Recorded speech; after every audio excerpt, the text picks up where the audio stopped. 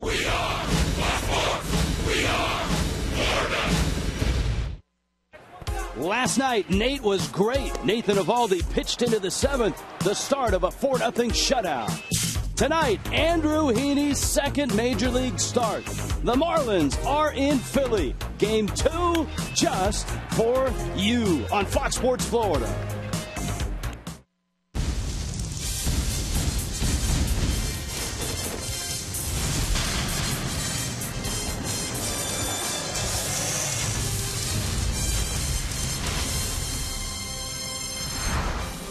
In Philly, T-Mobile Tuesday Night Baseball tonight as the Marlins and the Phillies go at it. Game 2 of a long 4-game series. Fish winners last night by a score of 4-0. Back to 500 are the Marlins. Wind is blowing out in what is a hitter-friendly ballpark. Keep that in mind, everybody. Hi, everyone.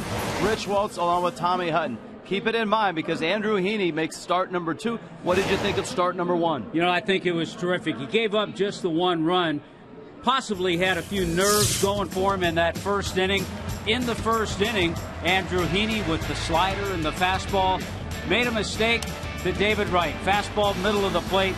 David Wright hurting with a solo home run.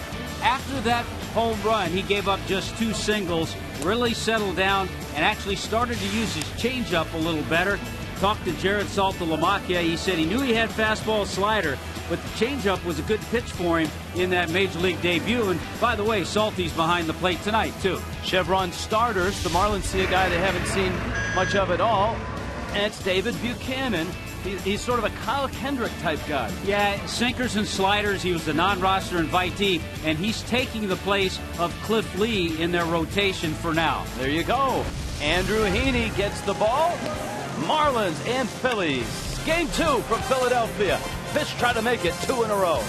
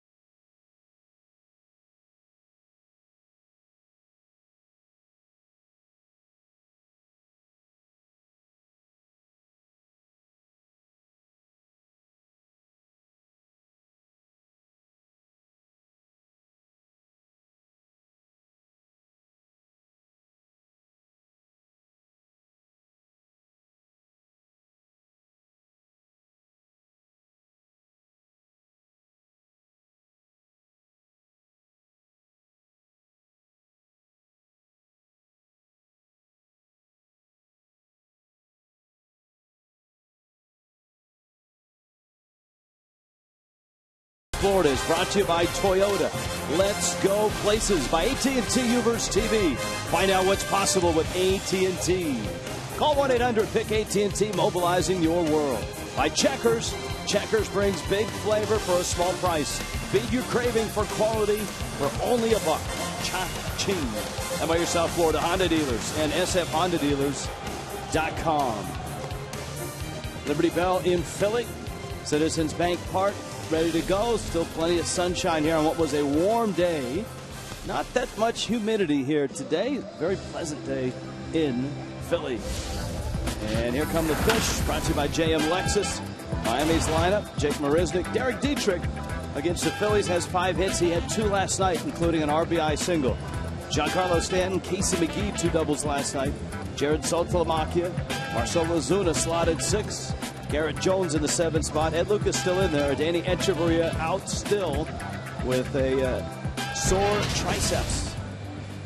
And of course, in the 9th spot is Andrew Heaney, and he'll be facing David Buchanan, a right-hander out of Atlanta.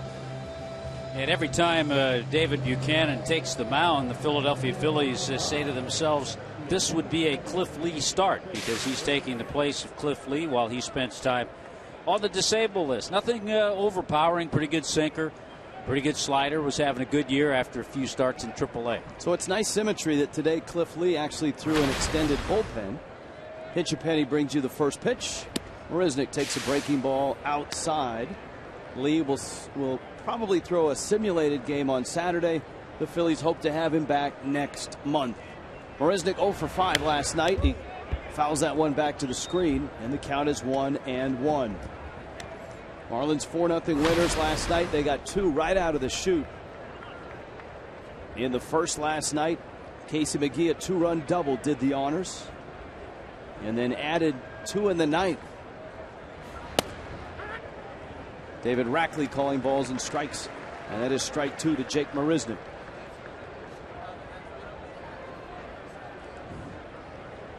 For Marisnick, a bit of a dry spell after arriving and getting off to a pretty good start, and he pulls that one foul.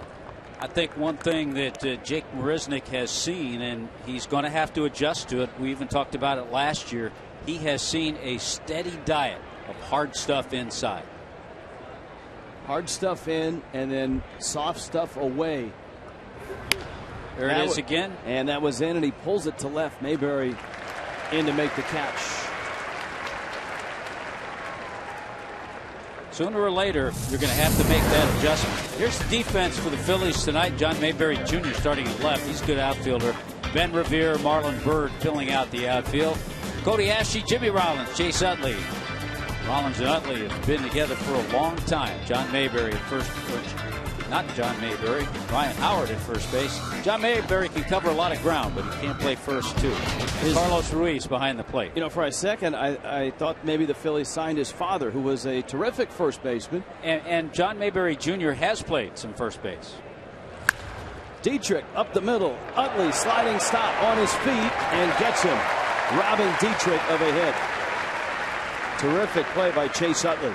Dietrich hit it well, and there's 2 outs. Boy, Derek Dietrich crushed this ball, but Chase Utley made a tremendous play. To the backhand, sliding, pop-up, squares himself, and a perfect chest-high throw to Ryan Howard. Giancarlo Stanton now. Stanton last night was in the middle of a lot of stuff, not with any really big hits. He did have a single. He was hit twice. He walked. He stole a bag. Scored a run. He's behind in the count, 0-1. And there's Buchanan, a little cutter. Catches the inside part of the plate. Quickly he's out in front of Stanton, 0-2. I'll say one thing. It certainly looks as though David Buchanan likes to get it and throw it. He doesn't waste any time out there. Georgia State in Atlanta. Stanton takes an off-speed pitch and drills it down the line. Into the corner it goes. This is going to be double number 19 for Giancarlo. And he's in scoring position. You know what that means. It means Casey McGee's coming up.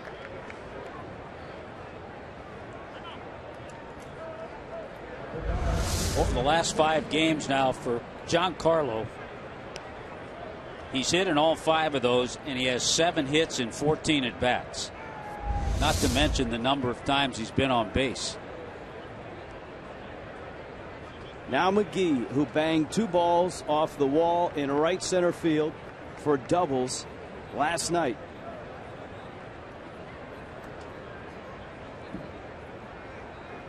The first one drove in the first 2 runs of the ball game. And he dribbles one out towards short. Rollins collects it and fires to first in time to get McGee.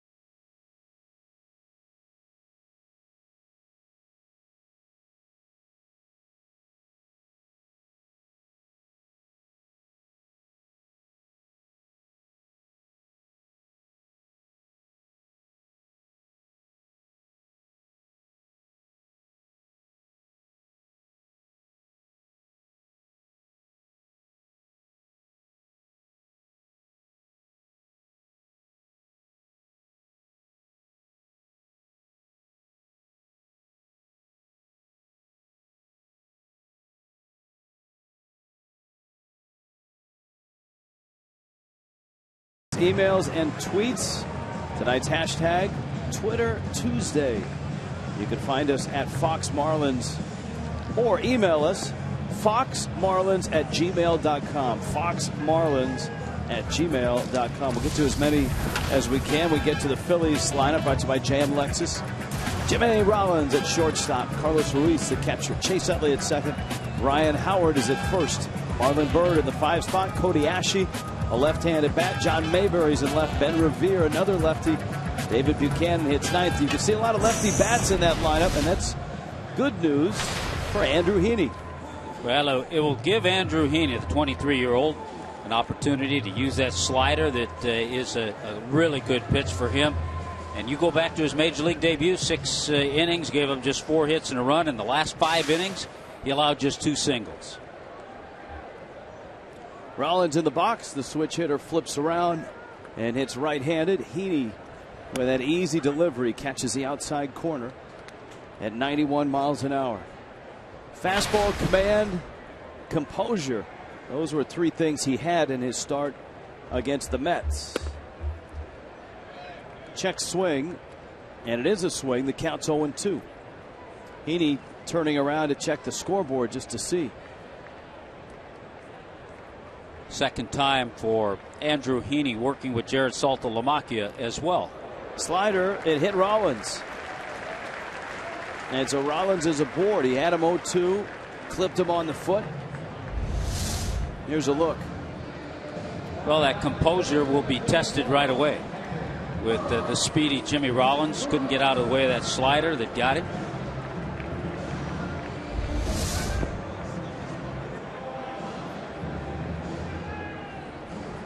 It almost looked like Rollins kicked that back leg out in an effort to get that thing off the foot. If so, very creative and a veteran move. Here's Carlos Ruiz with Chase Utley behind him. Rollins a threat to run. Heaney showed he has an okay move in his first major league start. That is still somewhat of a work in progress. 11 stolen bases for Rollins. And a strike.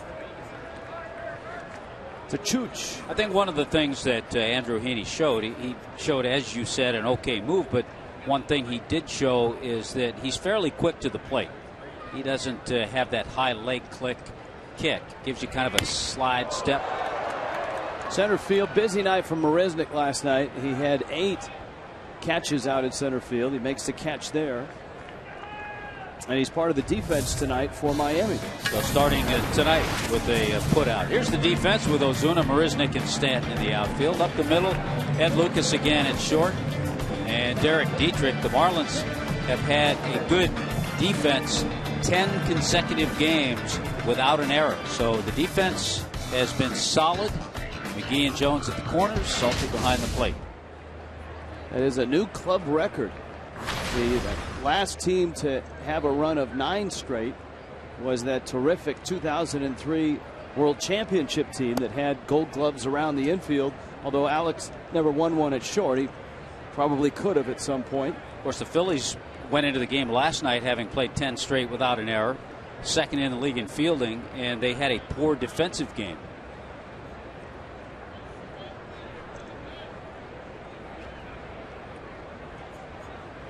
Now Utley, and I think you and I both talked about this with Utley and Howard, and you get even deeper with Ashe and Revere.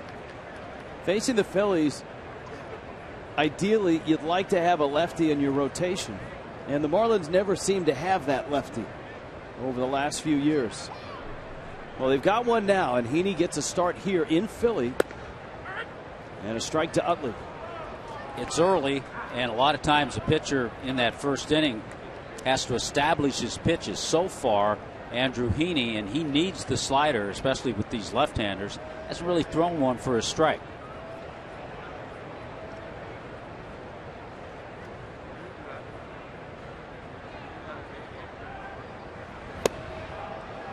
And a swing and a miss. See the gentleman behind home plate, if we could get that shot again from center field. Gentleman in the blue polo with the walkie-talkie and the speed gun. We get this every time we have emails and tweets on Tuesday. Ben wants to know, who's the guy behind home plate that keeps putting the microphone to his mouth after every pitch? That gentleman calls the scoreboard and tells them what the pitch was and the pitch speed.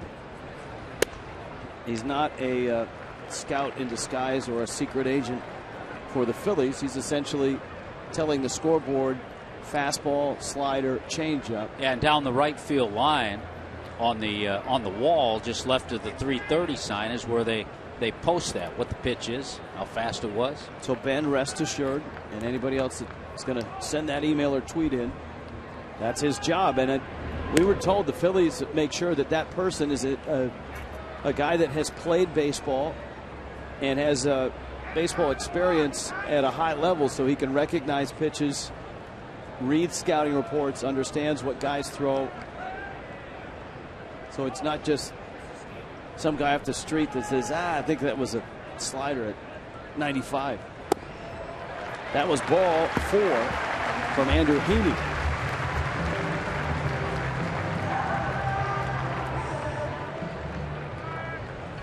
Fox tracks, and this is the Fox tracks in the Utley at bat.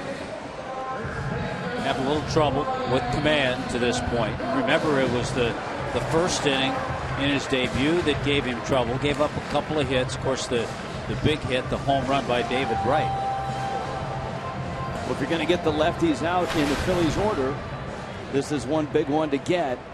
And Howard arrives with Rollins at second and Utley at first.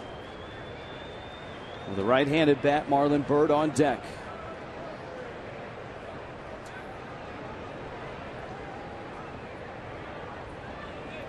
Twelve pitches in, 6 balls, 6 strikes. I think the big pitch was the 0-2 that he bounced up there to Jimmy Rollins.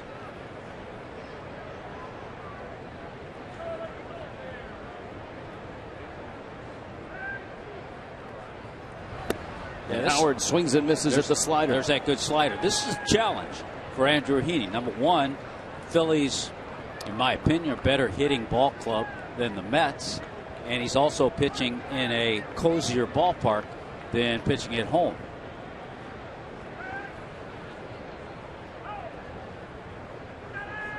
0-1 pitch. Runners go. Pitch is taken. The throw kicks off of Rollins and goes to the wall. Everybody advances. Rollins scores. Utley ends up at third base. And Jared Saltalamacchia will get a throwing error on a double steal by Rollins and Utley. Well, just as we pointed out, the Marlins had established a club record 10 straight without an error. This throw skips away from Casey McGee. It clips Rollins, it looks like, on that left shoulder, so it'll be an error to Saltalamacchia.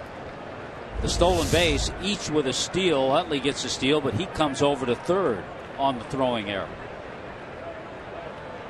Miami's infield shifting now with the runner at third, and Howard swings and misses, and Heaney's at 1-2, and he needs a strikeout here to get the second out and then go after Bird. So the Phillies have a run without a hit.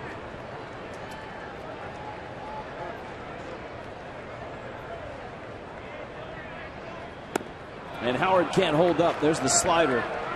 He couldn't get it over against Rollins and Utley, but he strikes Howard out with it. Well, the good news is that all of a sudden he's found the slider. And if he can limit the damage just to the one run, everything's going to be okay. Of course, he gave up just one run in his last outing and he lost. But you don't expect this game to be a 1-0 game. No, having watched batting practice here today, the ball was really flying. The wind is a breeze, not a heavy one, but it's headed out, and it's warm. And this is a cozy ballpark, especially coming off that 10-game homestand for the Marlins. Bird goes after the first pitch and pops it foul and out of play. One of the things that Heaney's able to do, because he 6'2", 183, very lanky, he has that easy fluid delivery, and his fastball, even though it's in the low 90s, sneaks up on hitters, and I think they're surprised.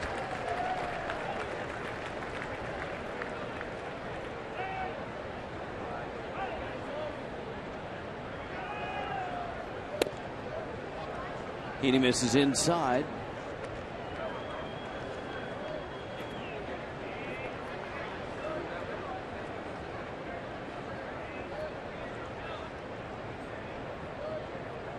Chase Utley at third.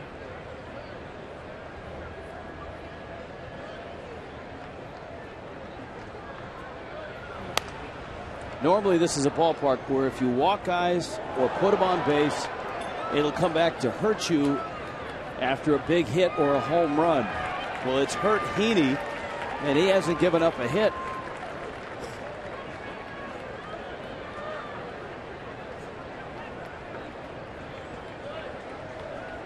He's 1-2 on Marlon Bird.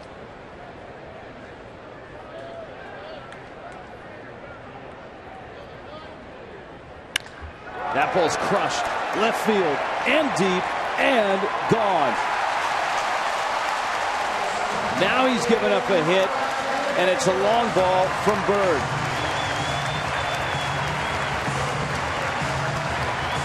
Well, that's what he was trying to stay away from.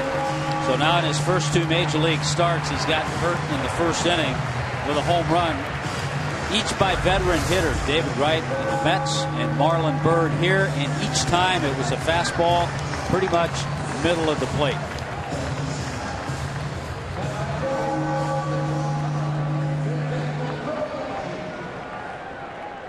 And the scenario holds true, Tommy. You put guys on in this ballpark, and it'll haunt you.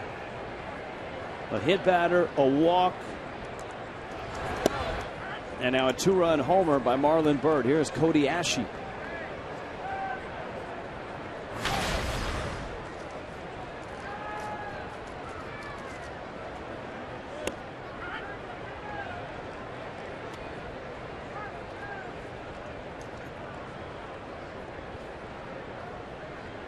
A 105.3 miles an hour off the bat.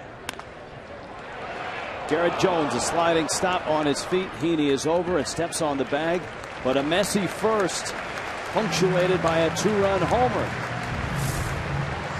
And the Phillies off to a quick start, 3-0.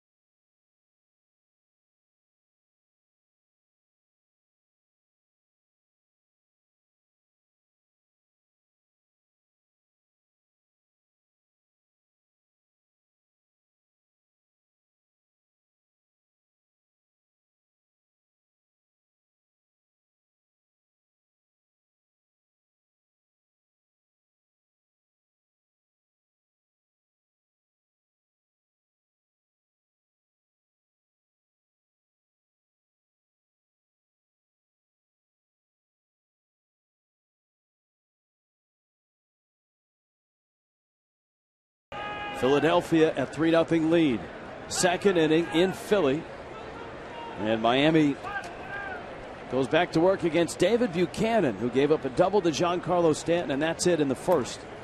And he buries a two-seamer in the dirt to Jared Saltalamacchia with Marcell Ozuna and Garrett Jones coming up here in the second. We'll get into the emails. We'll get into the tweets here in the second. Salty takes a pitch up. This is from Ken in Estero, Florida. Bunting. Do pitchers work on bunting skills throughout the season or just in spring training? And do you think it's being emphasized enough? That's a line drive shot down the line and foul. Do you think it's being emphasized enough at the minor league level? Probably not, because pitchers don't hit enough at the minor league level. And I think at this level they do take bunting practice, but it's usually off of a coach throwing about 65 miles an hour. If you really wanted to improve on your bunting, best to go into the cage and tune up that pitching machine at about 90 miles an hour and work on it there. 2-1 is in. This is from Juan. I know Henderson Alvarez doesn't speak English, so how does Saltalamacchia talk to him? Does Salty speak Spanish? Change up, a strike. Alvarez speaks some English. He speaks enough English, and he speaks baseball English. He just doesn't feel comfortable doing interviews, yes. English interviews in English. 3-2. It's outside, and Saltalamacchia walks to lead off the second inning. That brings up Marcell Ozuna. Check on the scouting report for David Buchanan. Two-seam, we've seen the sinker. Decent slider, and the scary part was when I was looking at the scouting report, Kendrick comparisons, but because we all know the track record of Kyle Kendrick against the Marlins, who the Marlins don't see in this 4-game series.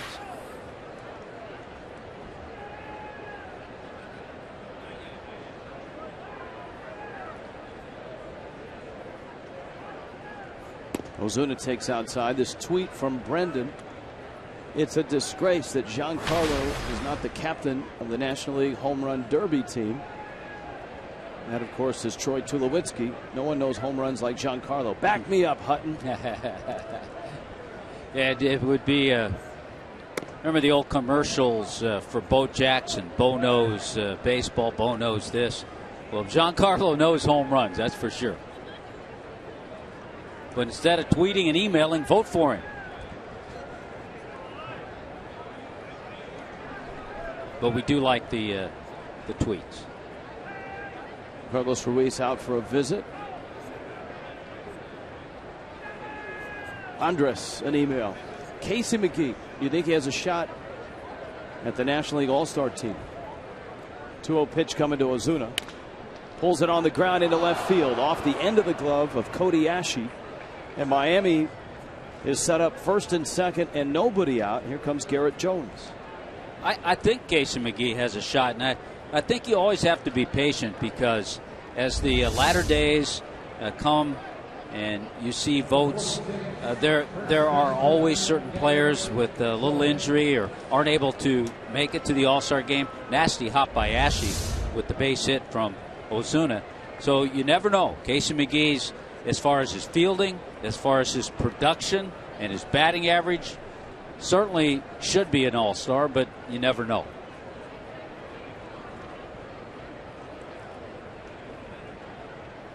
I think a couple of things will help McGee.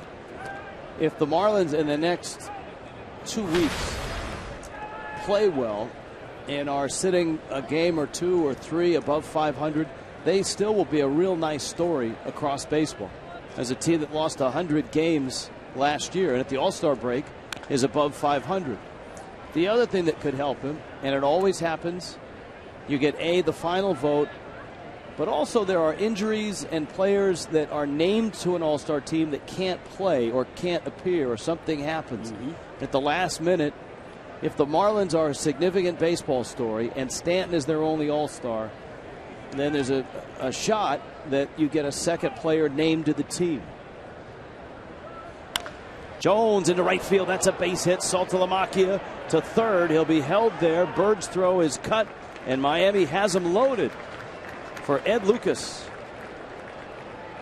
Well, the thing about Casey McGee's in the top 10 in batting average, came into tonight at 309. This ball is scorched down and in. That's a great place for Garrett Jones. He likes that two-seamer down in that area. So Casey McGee in the top 10 in batting average, and he's number 5 in the league in runs batted in. But you know what? The people in Cincinnati are saying Todd Frazier belongs there too as a third baseman. He's got 17 home runs. He's having a solid year. 17 home runs, but he doesn't have as many RBIs as Casey McGee. This is a really big at bat right here, because Andrew Heaney is on deck. And so you got Lucas with the Phillies infield looking for 2. Buchanan, and Lucas swings and misses. Buchanan, in the words of Frank Menachino, Marlins hitting coach, cuts it, sinks it, moves it in, moves it out. Maybe a little more velocity than Kyle Kendrick, but kind of the same philosophy.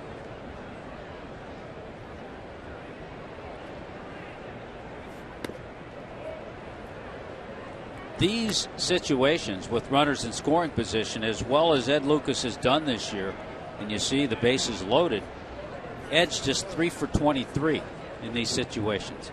So he's due. Outfield playing him to right center. And Buchanan comes in, and the count is 2-1. One thing you know, Lucas will be patient.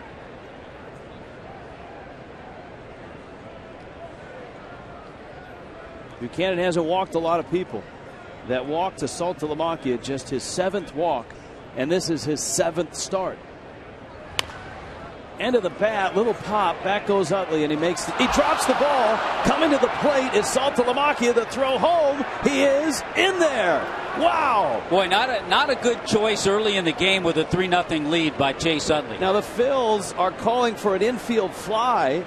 I didn't see any umpire call it. The second base umpire didn't call it, but the first base umpire right now, Jim Wolf, is calling it. And so on the infield fly, well, the batter's out, but the runners can advance at their own risk. And they did advance, and a run scores. Everybody's confused on the field right now. The Phillies don't know what to do. There's a group of Phillies around the mound.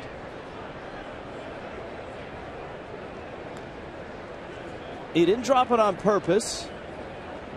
Ryan Sandberg is coming to the home plate umpire David Rackley. What's interesting, Saltalamacchia is safe. This is a force play. No, it's not. No, it's not, because of the infield fly. Yeah, it's not a But force here's play. the interesting thing about the infield fly. You have 4 umpires out there, and only one of them called the infield fly, and that was the first base umpire, Jim Wolf.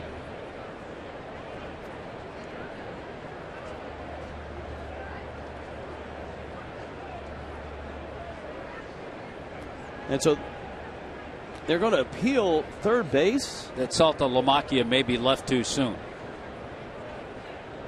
But the ball was dropped. Yeah, he did not. Tony Randazzo said he did not. Well, there's a lot of confusion. I guarantee if you asked every one of those infielders out there, they're all confused. Yeah, the Phillies have, Rollins is looking into the dugout as if to say, what the heck's going on? The Marlins end up getting a run. Essentially, it's like a sacrifice fly.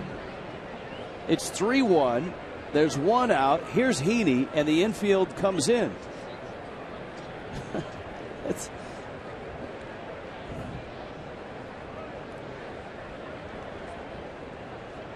Jones and Ozuna are still out there, and Heaney takes a strike. There is no RBI, just an E4. And I guarantee most in the stands are confused, too.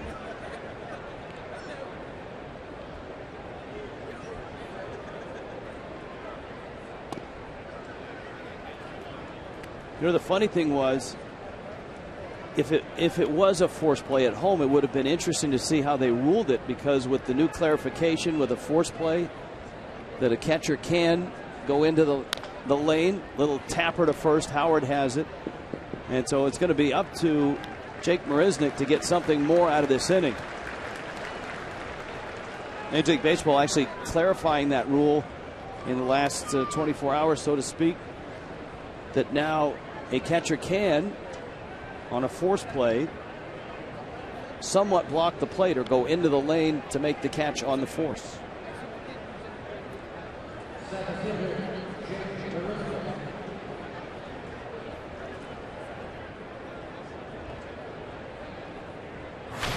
here's Marisnick. Tommy, you pointed out Marisnick having trouble making adjustments right now, getting pounded in and then breaking balls away. And there's the breaking ball away. If Buchanan makes a mistake, though, out over the plate, Jake Marisnick will get good wood on him. Ozuna and Jones still out there. Pitch is up, and you've got Dietrich on deck. I think Marisnick's going to get something good to hit with a count 2-0.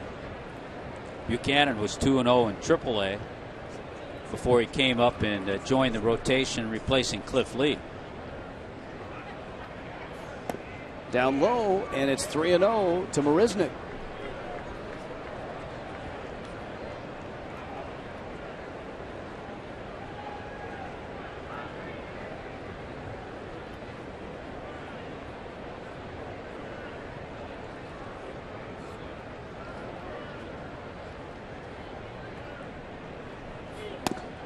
That's out, and the bags are loaded. Dietrich was robbed of a hit by Utley, and that was in the first inning. Well, we talked about the control that Buchanan has displayed in his first 6 starts. 36 innings, just 6 walks. Well, he's walked 2 tonight. So Bob McClure, the Phillies pitching coach, maybe sees something that he hasn't seen from Buchanan so far in his previous starts.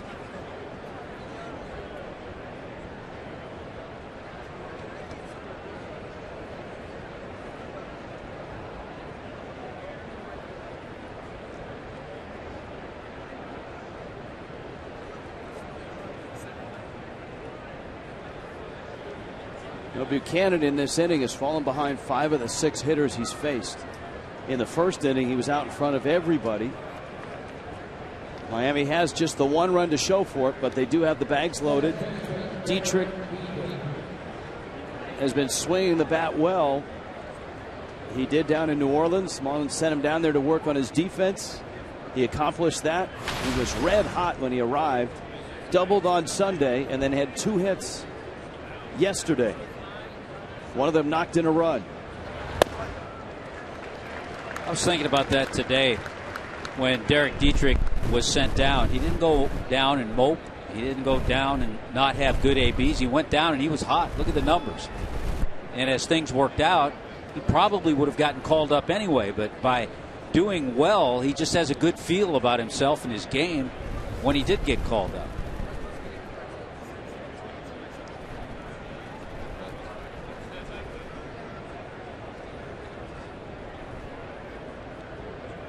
Oh, 1. Pitch is out, and it's a ball and a strike.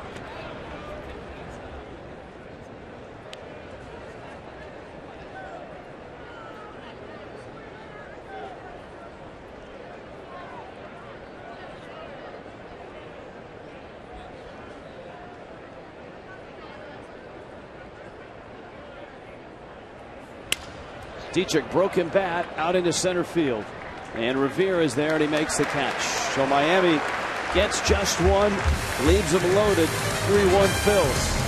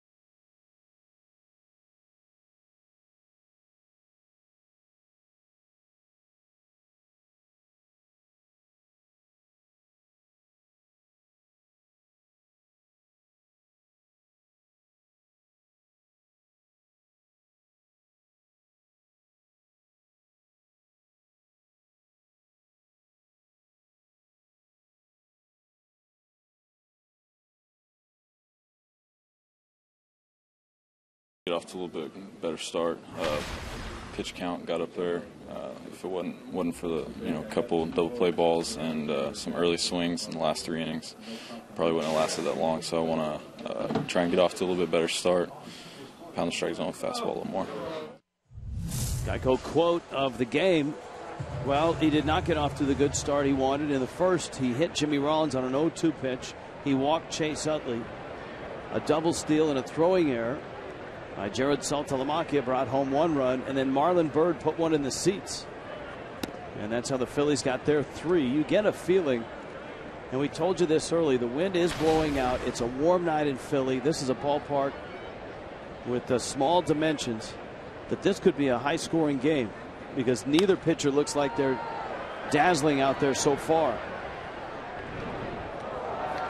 I also think it's the type of game for Andrew Heaney, and Saltalamacchia spoke of this earlier. He's going to have to incorporate that changeup a little bit, his third pitch too.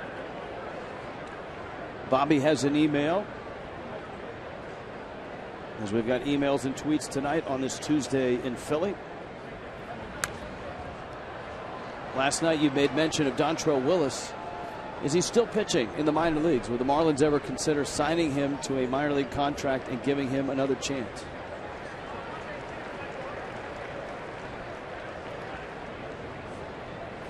I'm not sure if Dontrelle's still pitching.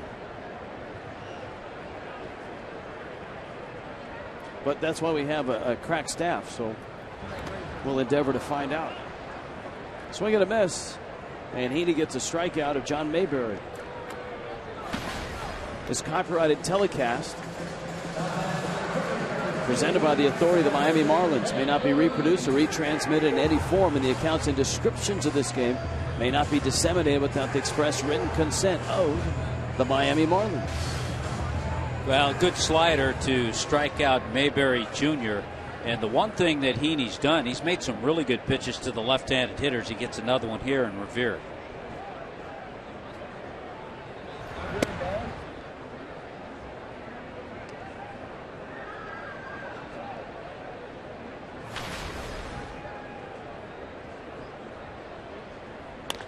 Revere lines it in the gap, and Marisnick won't get it. It's by him, and Revere can run. And on his way to third he goes. A triple. And just as I say that, he makes a mistake to the light-hitting Ben Revere, who drives the ball deep into right center. And you're right about his speed. Once it gets there, he's going to end up at third base. Ben Revere has 4 triples now on the year. Marisnick shading him to left center, which is where you play him. He crossed up the defense.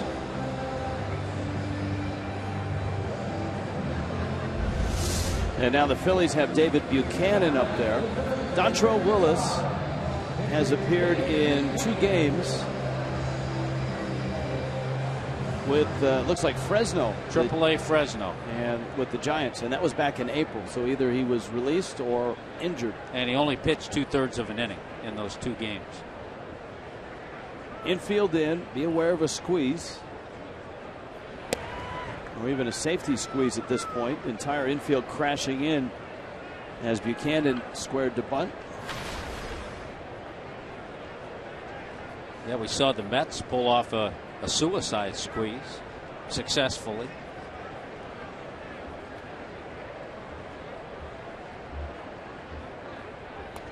That bunt foul back to the screen. Further research shows that Willis was released in April. Of course, he and Jimmy Rollins, close friends, same high school in Alameda, California. That's why his name came up last night.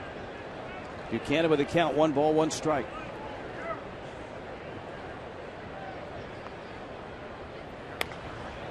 Tries to knock one through the infield and fouls it back.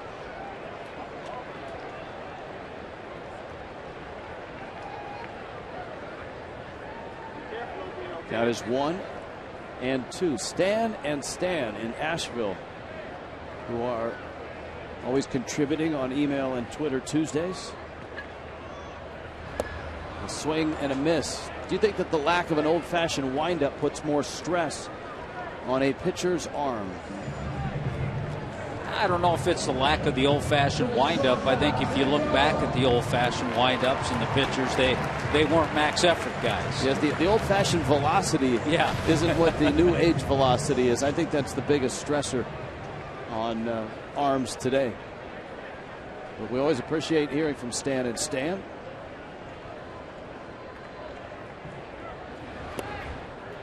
Slider's working a lot better now for Andrew Heaney.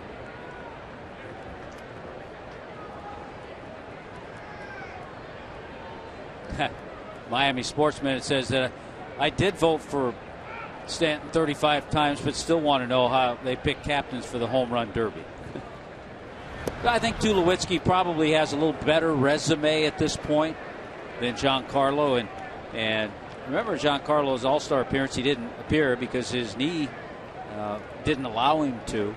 So Tulowitzki with a little better resume at this point. I think at the same time, too, they want someone who's going to start in the All-Star game. I think Tulowitzki is pretty much guaranteed of that. That one popped up and hit Rollins in the face. Would you agree on that? Yeah, that's another point. So thanks for the votes, though, for voting for Stanton. He needs it.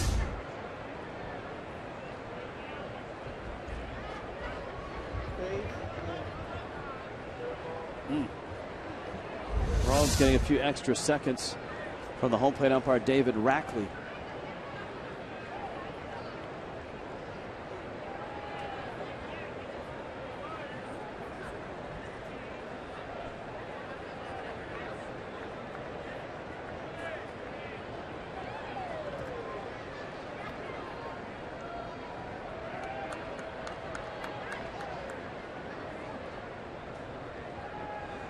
Heaney's 0-2. It's up.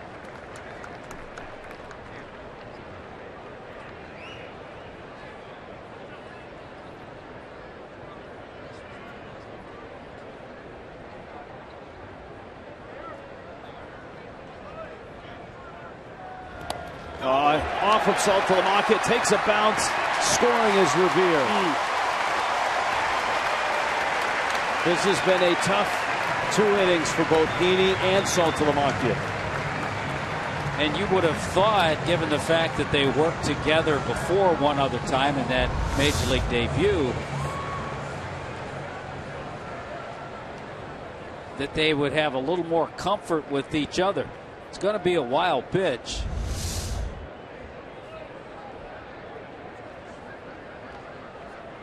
Two. And it's in. Let's see where this slider, boy, it bounced way. Salty didn't have a great effort at it with the backhand, but I still don't think he would have blocked it either way. And Heaney loses Rollins. You know, in his last start, Tommy, he showed great composure after giving up the right home run. I think he's still searching for that here tonight. I agree with you. And I think you can see that he's all over with the command of the fastball and especially the slider. The slider has good break to it, sharp break, but he's had trouble controlling it. Rich, Tommy, crack staff. This is from Miami Sports Minute. Did some research. Can you name the last player to lead in home runs, RBIs, and not start an All-Star game? Rollins is running. He got a huge jump. Heaney never even saw him. And he steals the bag. He could have walked to second. And I think another part of that composure. But on the other hand, it's part of that infield. Third baseman, first baseman, catcher, somebody in the infield to just warn Heaney ahead of time. Hey, be alive. This guy is going to run. Give him a look. Make him stop. He puts his head down. Rollins put his head down.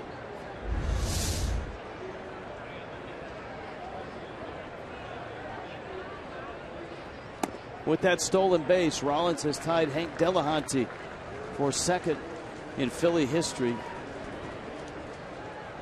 Yeah, 438 career stolen bases. Second stolen base tonight.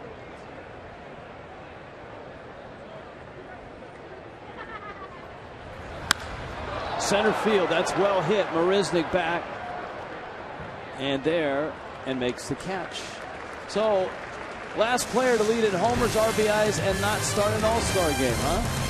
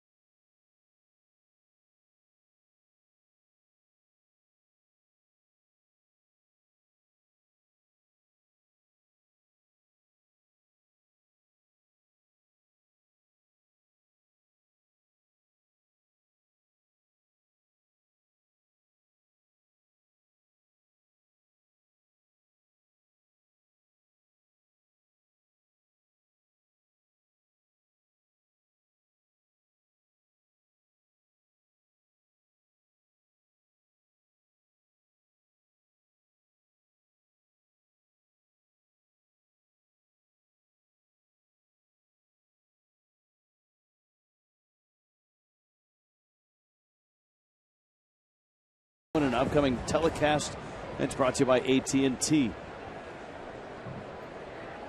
Citizens Bank Park in Philly. Giancarlo Stanton doubled in the first. He takes down low.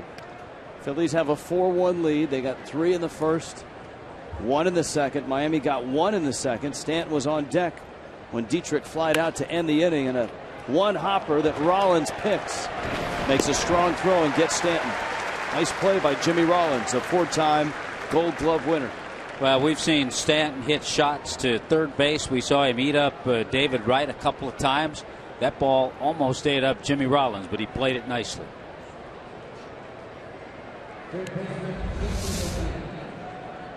Out of a short hop, gets to his feet.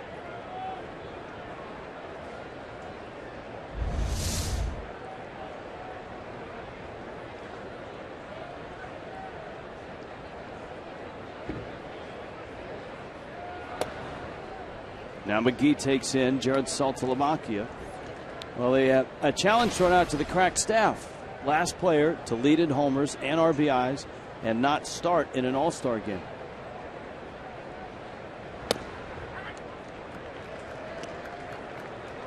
Preston Wilson, you had that big year in Denver with the Rockies, with Colorado.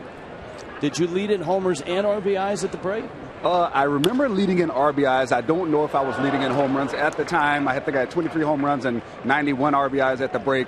But I know the RBIs I had. I'm not sure about the home runs. Hey, I'm just impressed with the 91 RBIs at the break, though. Nice going, What'd you finish with, 144? 141 that year. I think that record's still standing. Yeah, 91 at the break. Very nice. Very nice. Hey, what have you seen today in this ball game? What are your impressions so far?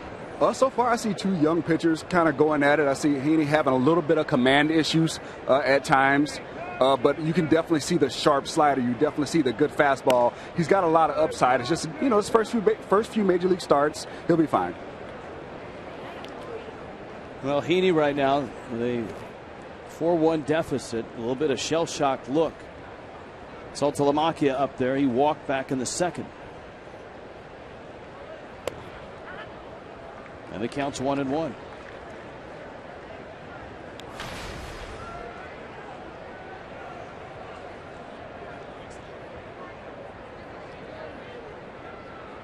Crack staff, Tommy, apparently does not yet have that answer, but they're efforting. That's a tough one to kind of zero in on. Terrific tweet. Of course, Giancarlo Stanton now 4th in the outfield voting.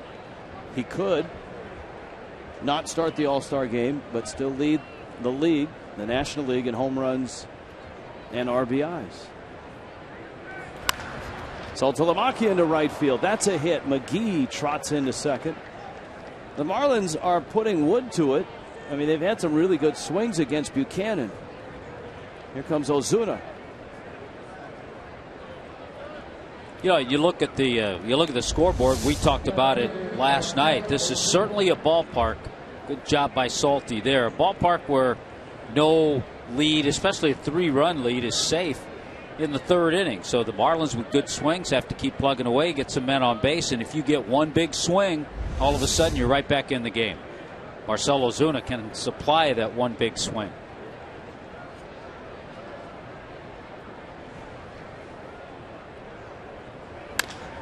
Ozuna taps it out toward short. Out there, Utley's relay, safe at first.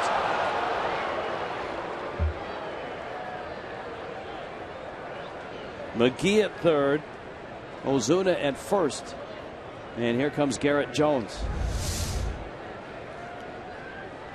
It's one thing we've seen Marcell Ozuna do a little bit too much of lately, rolling over on pitches. We saw a lot of ground balls to the left side, a double play, ground balls to third last night,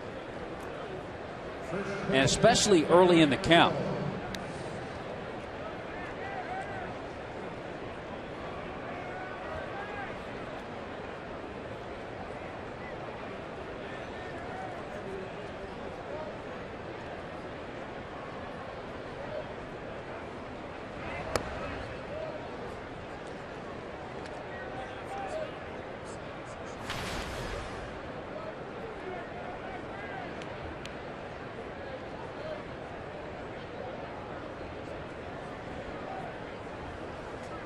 Jones 0 for 2 yesterday.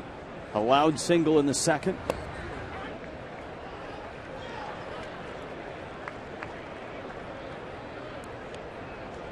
That pitch was out. Checkers brings you Fox Tracks. This is not a true look from center field in this ballpark. You're offset. Many parks now have that direct look, so in and out can be a little deceptive. But that's why the good folks at Checkers bring you Fox Tracks. That one was a strike. And see it when you're off center like that, the balls that look in are actually on the corner to a left-handed hitter. The ones that look like they're on the corner on the outside part. Oh, Ozuna gets picked off. That's just bad baseball right there. You cannot have that happen in a major league game.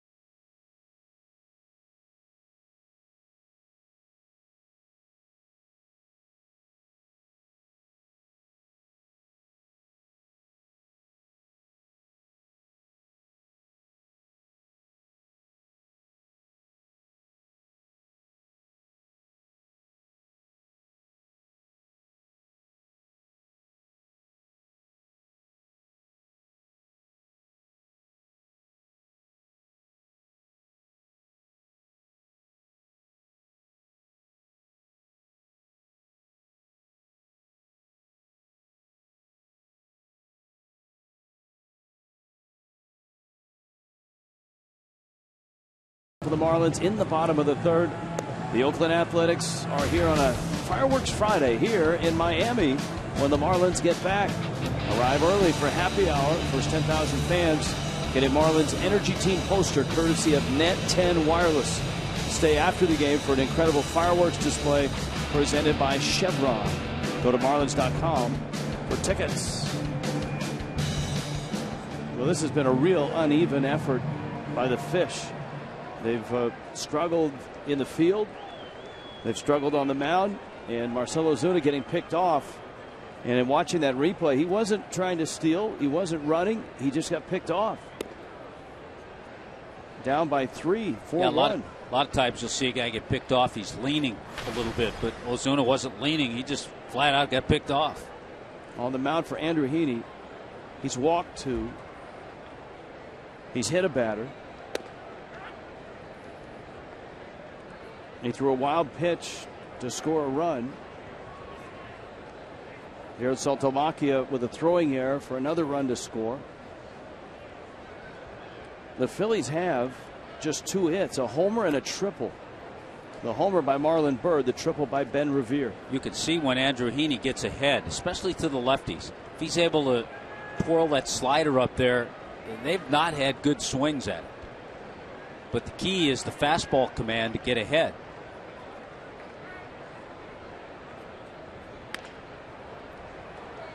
Jones flips.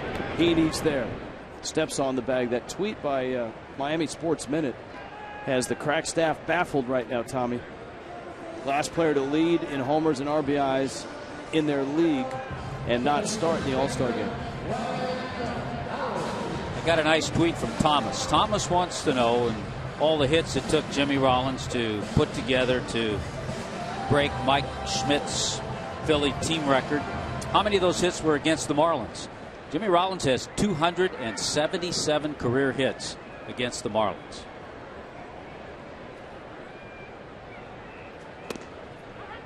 Now Howard takes a strike. Ryan Howard struck out back in the first.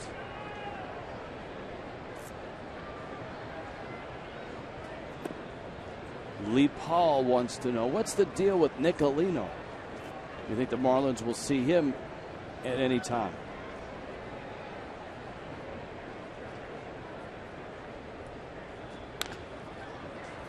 Busy day so far for Jones. Heaney's over there.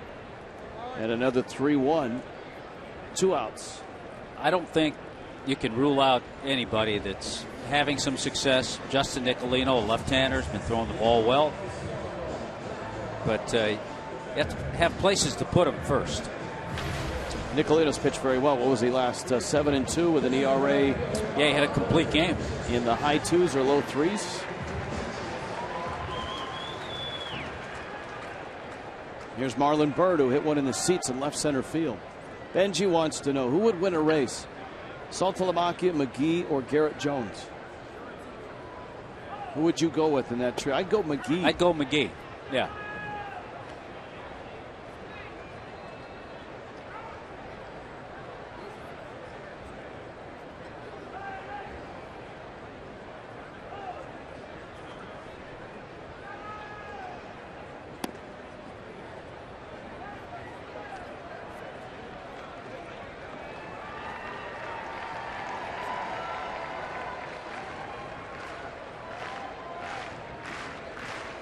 The Fanatic. Fanatic was terrific last night. Although the local authorities were looking for him after the game. They were investigating a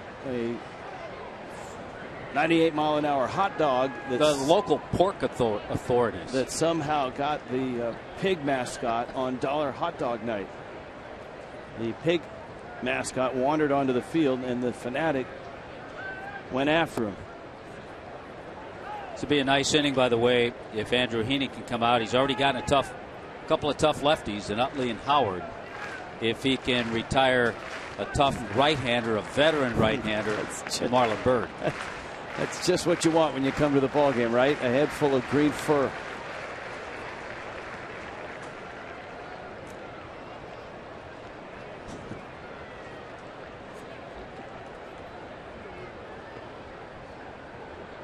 .13 home runs for Marlon Byrd.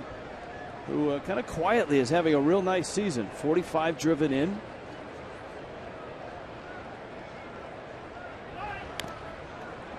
Quick tweet. Juliet asks, why do they call it infield fly if Utley, as a second baseman, was more towards the outfield? Well, it's declared if the ball can be caught by an infielder. So it doesn't matter where that infielder is if he is an infielder.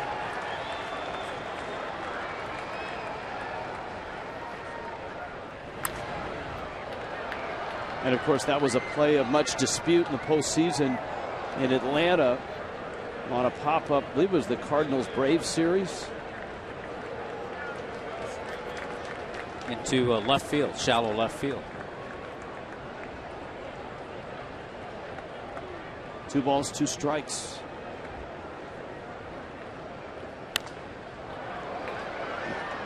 All right, Tommy, the kids demand to see it again. The AT&T Universe Rewind. Let's go back to last night. The Fanatic was firing hot dogs, and then look, he saw the pig, and the pig was squealing and scared, and then poof.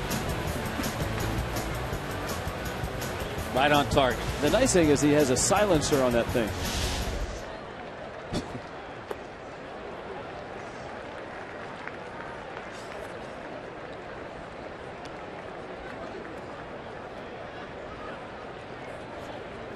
Count 3-2, 58 pitches for Heaney, working here in the third in a 4-1 ball game.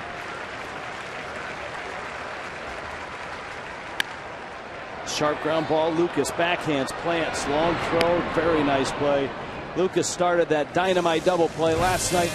Makes a nice one there.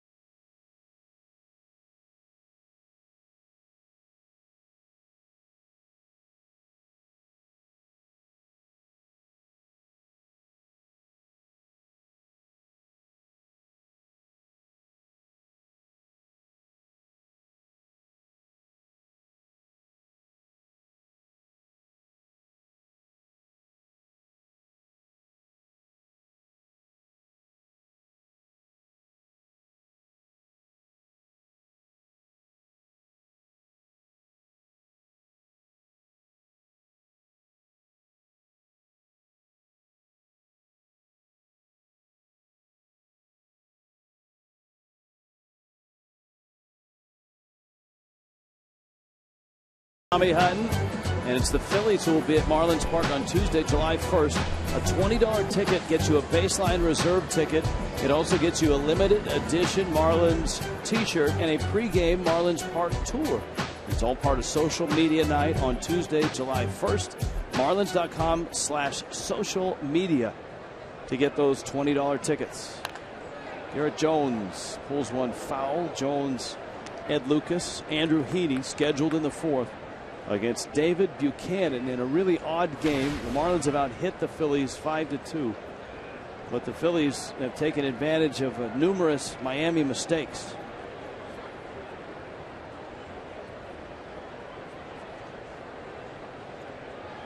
I think the crack staff has an answer, or at least a guess at that question. Last player to, at the break, lead the league in home runs and RBIs and not start in the All-Star game. Ryan Howard in 2008.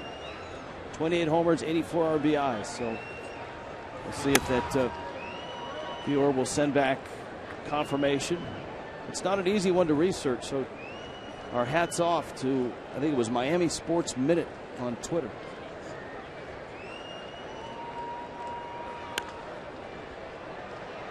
That one fouled out of play. Good email here from Coral Springs. Always nice to hear from Coral Springs. Where will Christian Yelich play when he comes back? Will he be in center field? And will Ozuna stay in left? Well, I can into the shift. Shift pays off there. Jimmy Rollins with the play. I can tell you that Christian Yelich is playing center field tonight for Jupiter. Had a base hit, his first time up, stolen base. So everything progressing well.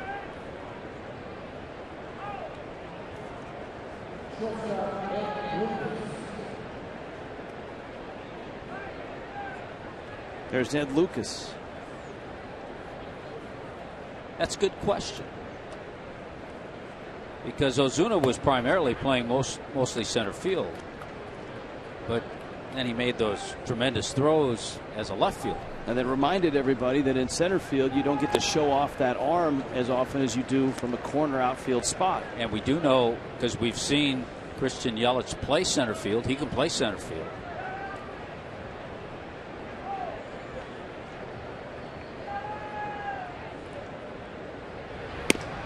I think if you, of the three young outfielders, the best center fielder is Jake Marisny. The question is, of those three outfielders, you got to hit well enough and produce to be in that starting lineup. Lucas is called out on strikes with a fastball. And obviously, when you're a young player, it may take you a year or two for everybody to figure out what you're going to be offensively. It's a great pitch. Yeah, it was. You saw the movement on a pitch, a two-seamer that started off the plate and then came back. It stayed down.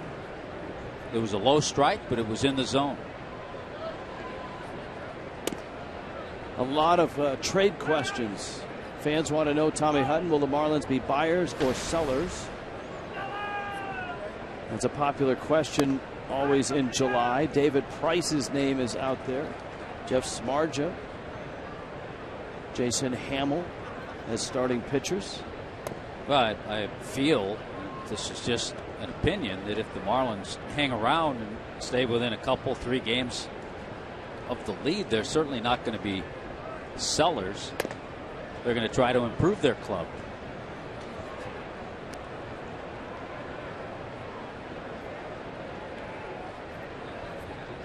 Three and one to Heaney with Marisnick waiting. There's a lot of baseball to be played before the end of July and the trade deadline.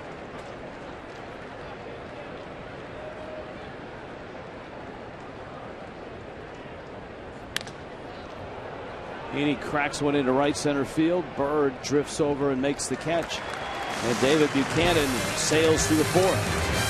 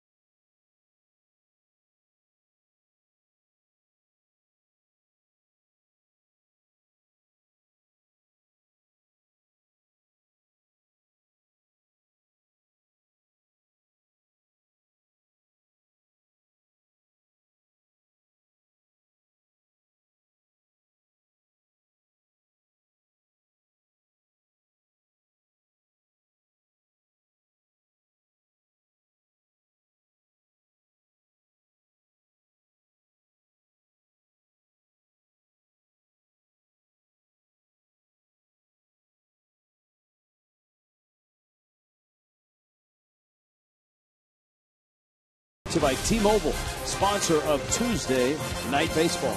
By Palmetto 57 Nissan, 57 Volkswagen, home of your money-back guarantee. And by the Florida Department of Transportation, reminding you to drive sober or get pulled over. Citizens Bank Park, Andrew Heaney. A wild ride in the first and the second, to be sure. He settled down in the third. And here he goes in the fourth. To email or tweet us, hashtag your tweets with Twitter Tuesday, and you can get the tweets at Fox Marlins. The email address is foxmarlins@gmail.com. foxmarlins@gmail.com. I'm reading this tweet just because I like Tut the Mutt. Wants to know, is there a reason the home team takes the third base side for their dugout? Well, that's not the case here. The Marlins have third base side. A lot of times it's just the configuration of the ballpark, how it's built, the facilities for the home team, a little more room for a weight room.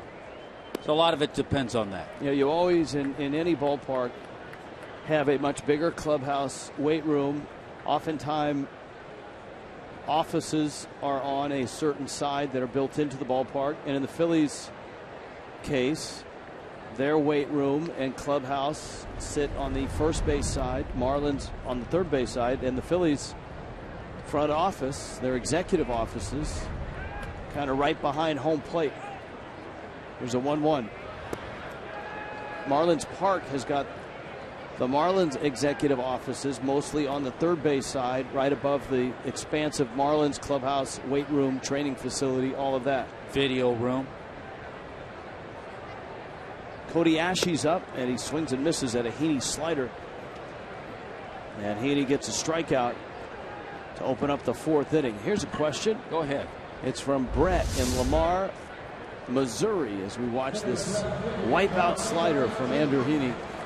Wondering, when the Marlins game is in a road ballpark, do the pictures we see on the telecast, are they controlled in Miami or are they controlled on site? And that is from Brett. They are controlled by a group of very capable, skilled television technicians, artists, craftsmen, and women in the production truck that is parked here in Philly out underneath the bleachers in right center field. Some of those people are with us from Miami, and some of those are local Philly folk. Some like us just wandered in off the street. Yeah. It is like a traveling circus sometimes, with cameramen and women, audio folk,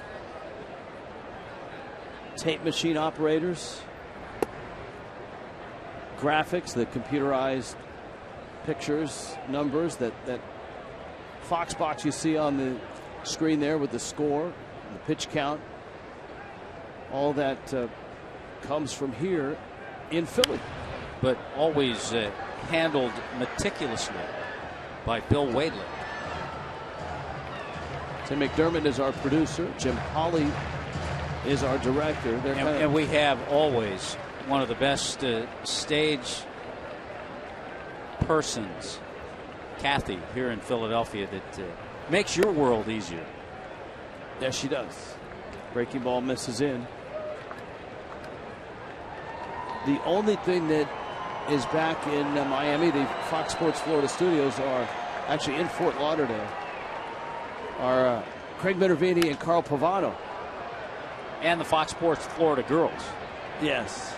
I think they're out to dinner next door at the steakhouse. Real quick tweet from Brent, because we were talking about Jorge Cantu a couple of weeks ago.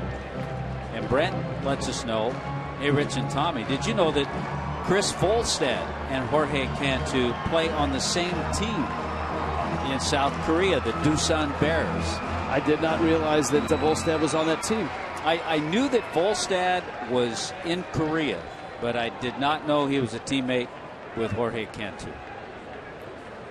2-2 the count on John Mayberry, who's in left for the Phillies tonight. And he's participating in his own way. Email Twitter Tuesday by hitting foul balls. Miami Sports Minute says, well done, Crackstaff. That's the answer. So it was Ryan Howard. 28 homers, 84 RBIs at the break. Did not even make the All-Star team. In the hole is short. Lucas to first in time. So there are 2 outs. Ben Revere comes up. Little Saturday baseball going on. It starts on Fox Sports 1, 3:30 Eastern. You got Twins, you got Rangers, and then Baseball Night in America on Fox takes over. You'll get either Red Sox, Yankees, or Braves and Phillies. Braves and Phillies. Should be a good matchup. Phillies are playing better. They had won 5 in a row before this little 3-game skid. Revere tripled back in the second.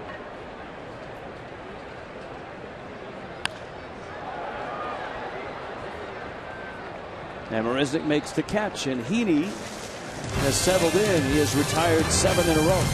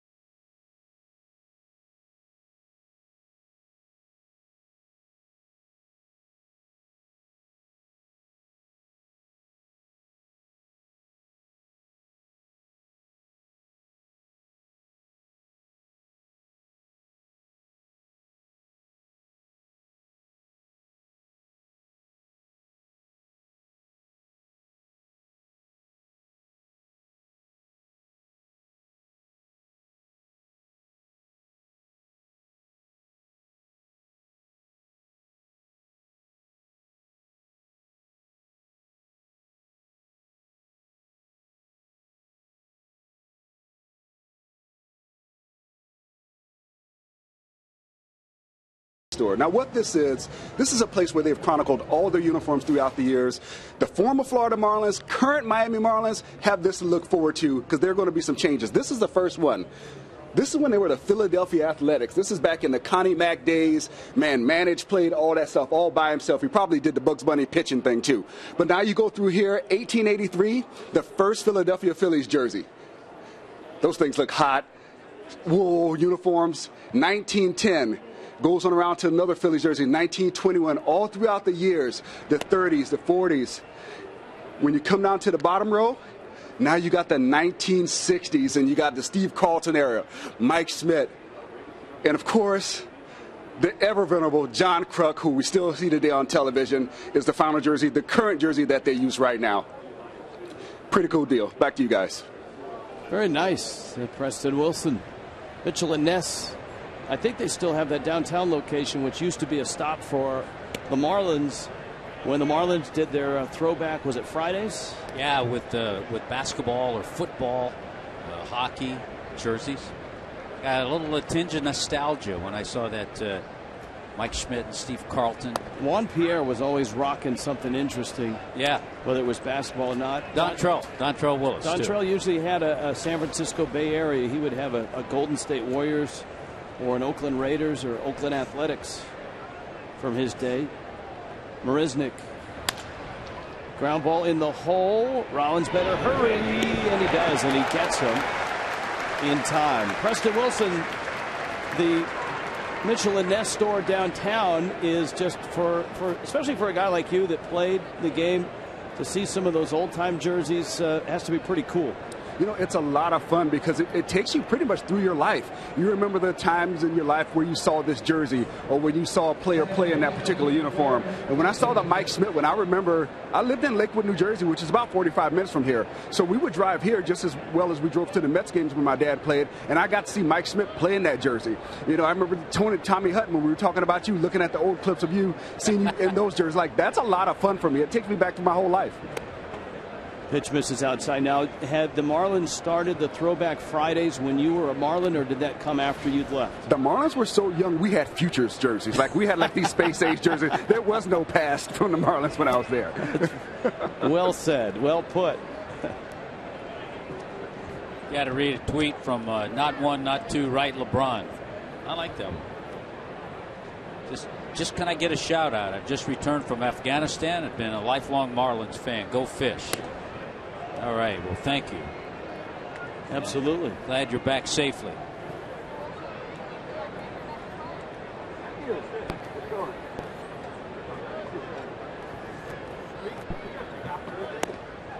Dietrich walks, one out walk, and that's in front of Stanton. And so Miami gets Stanton to the plate.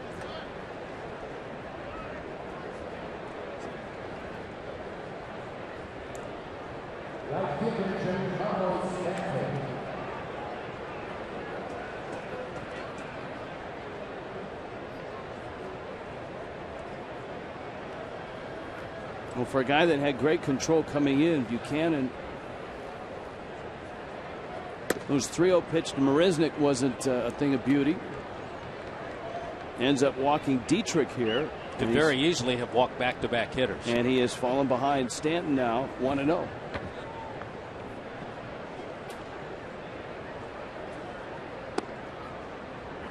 You and I talked about this. We have so many conversations. Sometimes I wonder if we talked about it on the air or somewhere else. But with Stanton up there and Dietrich at first base, we saw a lot early in the year. Stanton, line drive, left field, and off the base of the wall. Dietrich racing for third. Stanton is on his way to second, and he's in there standing up. Good. Now I can finish my point. Early in the year, we saw a lot of guys, and we said, you know, yes, some of it is Casey McGee hitting behind Stanton, but a lot of it is the guys that were hitting in front of Stanton were getting on base, and pitchers had to pitch to him. They couldn't pitch around him because they were men on base. So it's good to see Dietrich draw the walk. He was on base. Stanton crushes this double. The amazing thing about and now the Marlins are in business. And I think that's really where the Marlins have missed Yelich, as you point out. Yelich was hot right when he got hurt.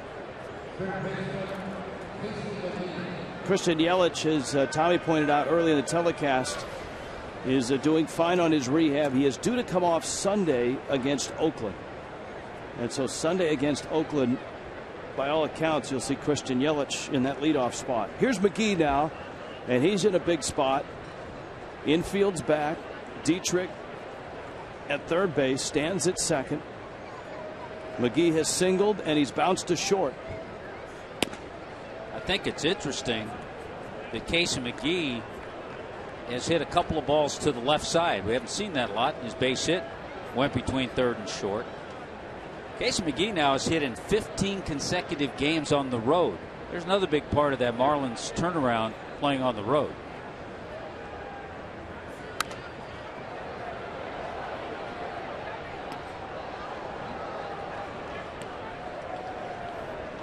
Hits by direction for Hits McGee, and it's exactly what he has accomplished in terms of approach, and that is stay middle. That's a good mix. Counts a ball and a strike. The hard part about Buchanan, and we've seen it with a few hitters, is if you think pull, you're going to roll over and hit it to Rollins at short.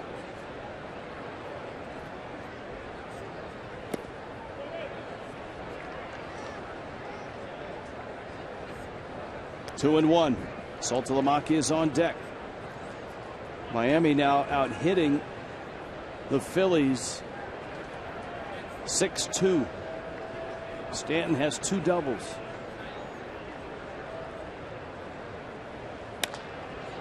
McGee got it off the end of the bat. Revere does not throw well. Tagging and scoring is Dietrich. Stanton holds at second, and McGee drives in the run.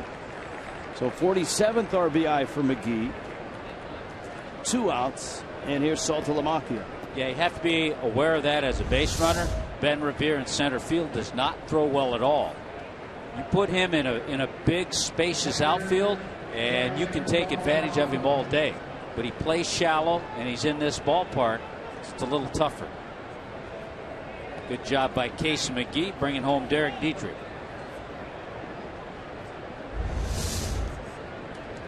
Saltalamacchia has walked and has singled. Infield will not shift, but Utley's out on the outfield grass. And a breaking ball misses in. The Phillies, no doubt,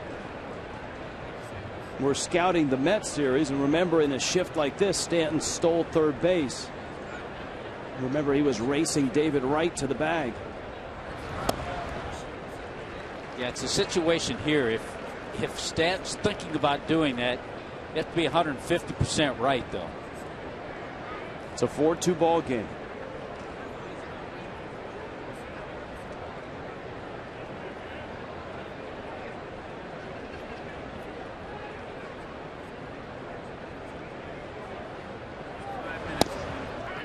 Breaking ball, strike. 1-2. Sheila wants to know, do all the umpires rotate through New York in the replay center, or are they just the same umpires there each day and night? They rotate. There are 2 crews, 2 sets of 4 that rotate through New York. It's out. Buchanan was walking off the mound. It was way out. Randi Institute brings you Fox Tracks. Well, it's a situation where Ruiz was set up there. He hit the target. So everybody in the stands thinks that he threw a strike, but you saw how far it was outside.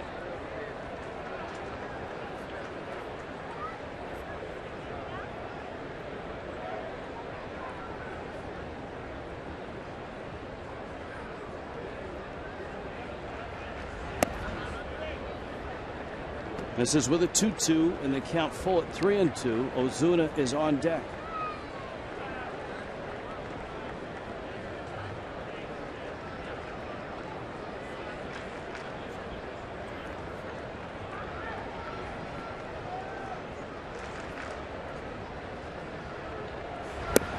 And Saltalamacchia walks. And so first and second, and here comes Ozuna. You and I had a great conversation with Frank Menachino. Talked about a number of the hitters. Talked about Marcell Ozuna. And one of the points he made, and when we see him do things that we wonder what's going through his mind, is that he said Marcell Ozuna hardly played Double-A. So he's basically a guy who's played A-ball in the big leagues, making the adjustments here. He only played 10 games in Double-A in 2013. And you obviously aren't pitched to the same way in the major leagues as you are in Single-A, and that's Menachino's point, is that he spent almost, 5-6 years in Single-A baseball, and then all of a sudden finds himself in the big leagues last year. Injured half of the year, still has success, but taking a fastball there for a strike.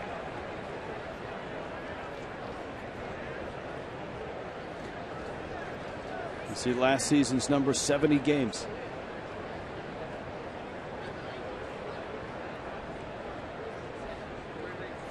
I think there's no question he's talented.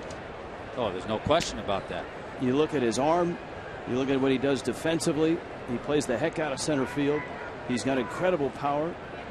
The seasoning is what's coming now.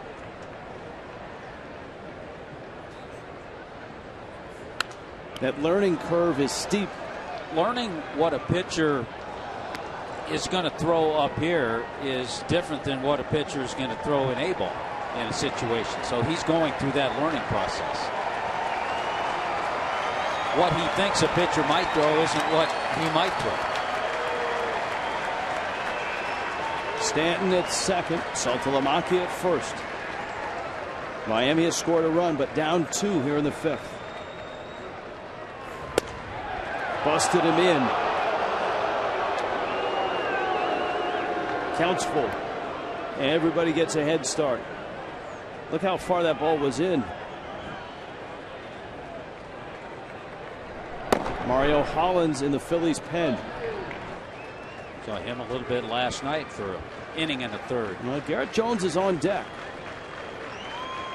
So you wonder if the Phillies lose Ozuna if Hollins comes in to face Jones. It would be somewhat of a surprise, but then you look at the pitch count, 92 right now for David Buchanan. And Ryan Sandberg certainly didn't want to let this lead slip away. And the most in any inning right here in the 5th.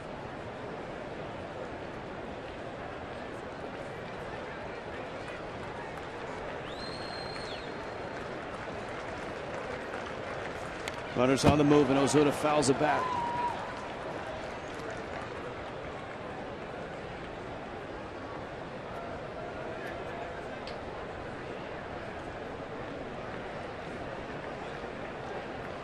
This is a spot for a young hitter. Buchanan, another 3-2. Got him. Off-speed pitch, and Ozuna strikes out. And Miami leads 2 more.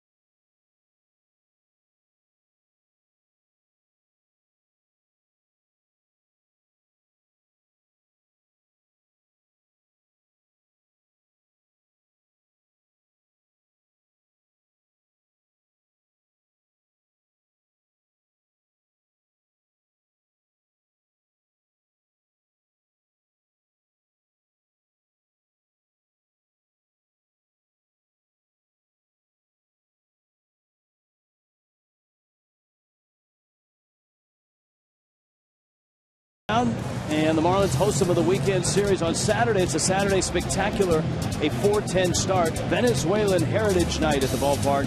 Enjoy a live concert on the West Plaza with Latin Grammy winner Chino y Nacho, presented by Bacardi. Go to Marlins.com for tickets. They're back together, and they are at Marlins Park. Chino y Nacho. And Oakland, of course, a gaudy 47-29, losing to the Mets tonight. The Mets have a 7-1 lead over the A's in the bottom of the 5th inning. They are knocking around Scott Kazmir. In fact, they've knocked him out of the game. And that's a Bartolo Colon start for the Mets against his former team.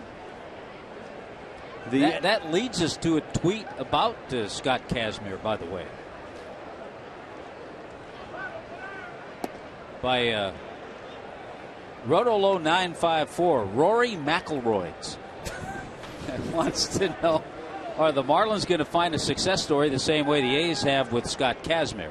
Well, Scott Kazmir has been a nice story. Not tonight. He's got knocked around, but he's had a nice year, and it has been a good find for Oakland, who seem to do that all the time. Well, Miami has discovered a guy in Casey McGee who's breathed life into his career. Without question. Ronnie Cedeno is hitting, so David Buchanan's day. David Buchanan gets through the night, 5 innings, 4 walks, 2 strikeouts, 6 hits, and gives up just the 2 runs.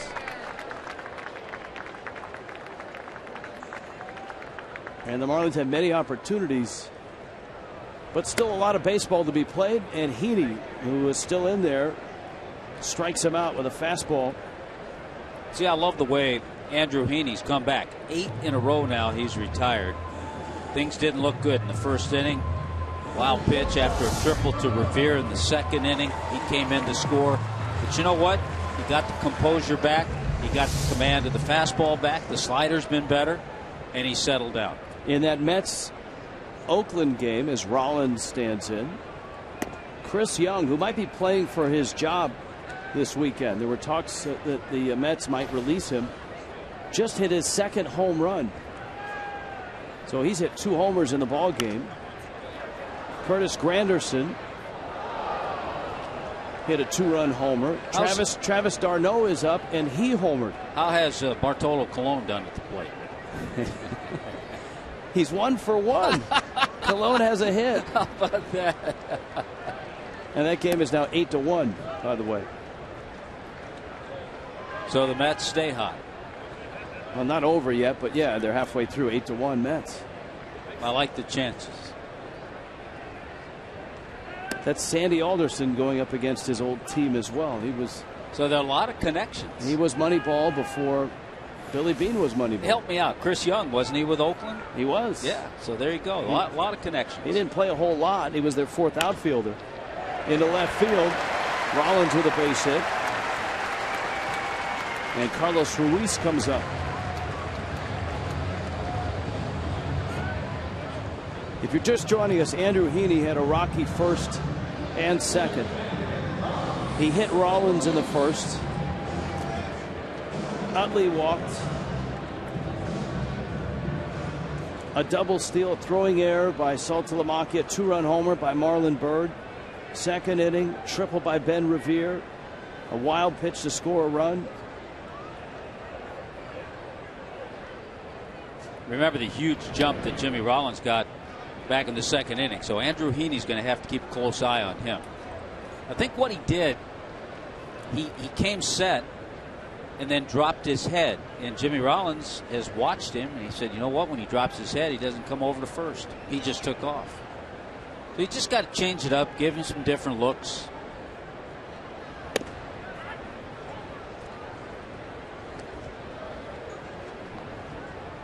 Ruiz tonight has flied twice to center. From reading reports and listening to scouts and reading articles, one of the things that Heaney refined in his time in the minor leagues was his tempo.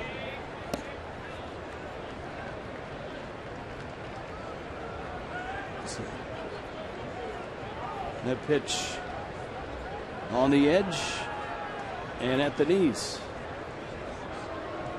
Got a nice tweet from Steven, who was able to get a nice picture with some kids and maybe his family down there with Preston.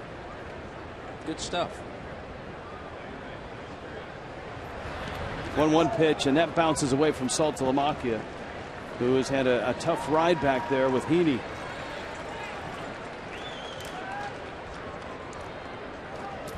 Another slider that bounced, but got Ruiz to chase it. Salty turned the glove over, tried to block it, but you get that ball moving when it's a slider. It has spin. Catchers will tell you that's a lot tougher than a fastball that's in the dirt. So with 1 out, Rollins in scoring position. You got Ruiz, who always seems to carry a great batting average with runners in scoring position. Time called.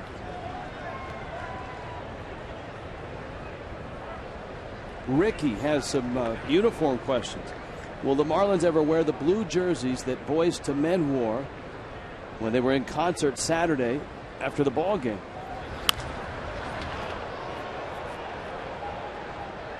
I don't know. Yeah, we don't know those answers. I heard the jerseys look nice. They were sort of a powder blue, I guess. How many home runs, he also wants to know, do you think Giancarlo would hit in the home run derby? There's no telling, just depending on format. As we've watched the home run derby over the years, it's the guy who paces himself. Because a lot of times the guy maybe in round 2 hits a ton of home runs but runs out of gas for round 3. The home run derby to me is like going to the all-you-can-eat buffet in Vegas or Atlantic City, and they don't have any food, but they have dessert. And so it's all-you-can-eat dessert, which sounds like a great idea until about a half hour into it, you've had too much dessert. Does that make any sense? It did. It did, because it got me thinking about dessert. But a lot of people don't realize, I mean, the guys participate, they get heated up, they hit the home runs. Then they have to wait around for a while before the next round. That's the hardest part. Any of the guys that have ever participated in that will tell you that part. They have changed the format somewhat with the brackets after the initial round. Up the middle, Lucas cuts it off and gets the out. Rollins moves to third. I tell you, Ed Lucas has played a real nice shortstop. He was telling me before the game that play last night, that really terrific play he made that started the double play, Ruiz hit the ball, actually, if you remember. He said, as he was fielding it, he said, in my eyes, I just thought one. He said, I did not think it was going to be a double play.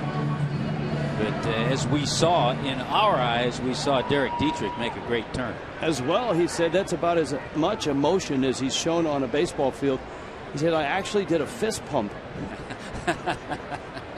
after they turned the double play. Here's Utley.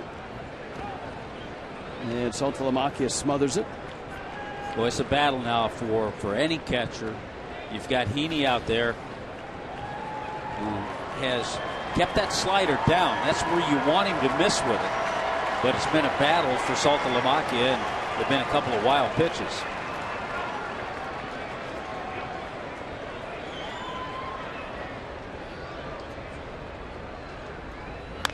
Utley pulls a ground ball. Jones down to get it. And he'll flip to Heaney in time to get the out. Heaney through the fifth. Phillies up 4-2.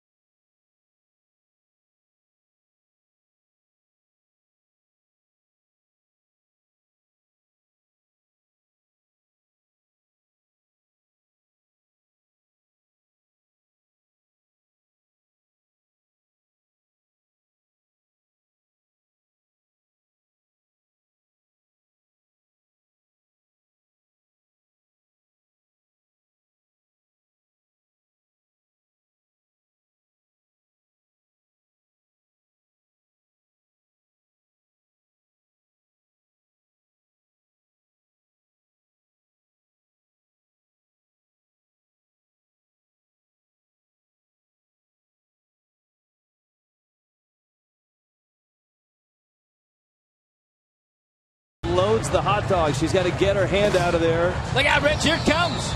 Clear. It's the greatest invention ever. Get the mustard ready. I mean, you wonder how much of that hot dog is intact when it gets to the fan. Not that it matters. Maybe 3 or 4 fans have touched it by the time you get it. I know, smoldering mustard on your hands.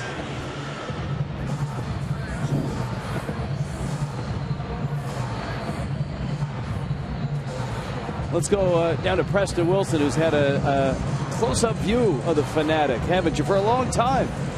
You know, the Phillies have something that not many other sports franchises still have, and that's a mascot that people are so in love with, and they have been since he's come on the scene. He's surpassed the San Diego Chicken, Mr. Met, any other mascot that you can think of in the major leagues. He's outlasted all of them. The fans here love him. And there's nothing that he does that they just cannot get enough of. I remember playing here, and not just the fans, but the players. The players are in love with him. All the visiting players have something that they do with him, whether they try to take his keys when he's trying to leave the field before the pregame, or just kind of interact with him in some way. He's a big part of Major League Baseball, and the Phillies are lucky to have him. This is pregame. The Fanatic making sure that, yeah, there you go. The umpires probably were on their way out. But it's everybody. It's the umpires. It's the players. He doesn't care. He interacts with everybody, and everybody eats it up. You know, you talked about the chicken. The famous chicken from San Diego was really the first to do in-game antics and all of that in San Diego. Then the Fanatic.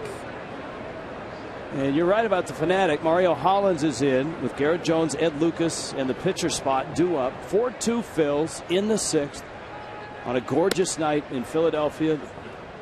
The city lights are starting to come on in downtown Philly. We've got a great look at downtown from the press box here. Brian Morris getting ready in Miami's bullpen in case the Marlins need to pull the trigger on a pinch hitter here in the 6th. Always talk to the guys in the bullpen. Always a little excitement in the Marlins bullpen here at Citizens Bank on that second tier row of fans. They can always standing room right above the bullpen. And we were laughing. We were thinking, I think it was 2011. The guys in the bullpen locked Jose Seda in the bathroom for an inning. That was great. Great drama for sure. The All-Star Game is coming to Fox, and it's on July 15th. And, of course, it might be, it could be, it is, as Harry would say, the final All-Star Game for Derek Jeter. And it should be an emotional night, Tommy Hutton. It actually starts with special coverage at 4:30 on Fox Sports 1, and then the All-Star Game at 7:30 on Fox. Ed Lucas at the plate. Reed Johnson has climbed into the on-deck circle. Lynn University asks us about Pats, Genos, Tony Lukes. Well, Rich and I had Tony Lukes tonight. Rollins gets the out. Hollins has 2 quick outs. That's always whenever we do emails and tweets from Philly on a Tuesday night, it's always, what's your cheesesteak of choice? We went out there not only to get a cheesesteak, but also to see where the ball landed when Giancarlo Stanton homered earlier this year. What was it about? We were out there about 5:30, 5:45. Yeah. Heaney is going to come up, so no Reed Johnson. And with 2 outs, Mike Redmond wants to squeeze at least another inning out of Heaney. Yeah, I think had the Marlins gotten something going offensively, then we would have seen Reed Johnson.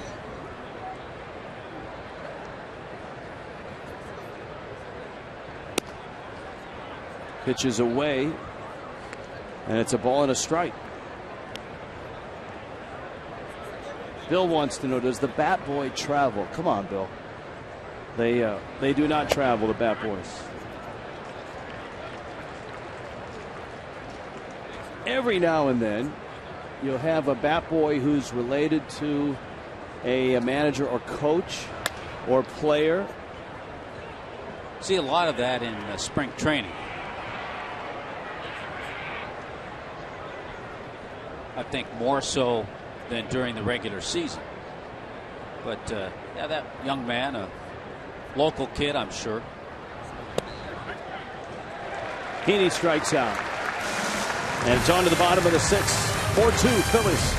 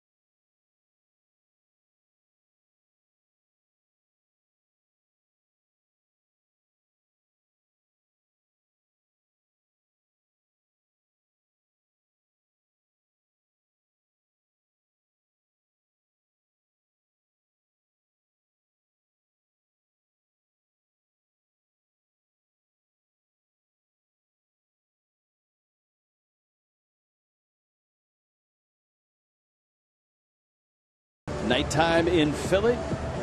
4-2 Phillies up, bottom of the 6th. Social media night when the Phillies are in Miami on Tuesday, July 1st. $20 ticket gets you a baseline reserve ticket, limited edition Marlins t-shirt, a pregame Marlins Park tour. And you can purchase tickets online at marlins.com/social media. After a rugged first 2 innings, Andrew Heaney has pitched quite well. Say that 3 times fast. On the 3rd, 4th, and 5th inning, just 1 hit allowed, and that was a Rollins single. To get to us on Twitter at Fox Marlins, on email foxmarlins@gmail.com. Esteban wants to know, will Heaney be a permanent fixture in the Marlins rotation? He will be if he pitches well. That's the best way to answer that. You keep going out there and giving your team a chance to win. You'll get opportunity after opportunity. Howard hammers one. Stanton going for it off the wall. Howard around the bag, and he'll get to second gingerly.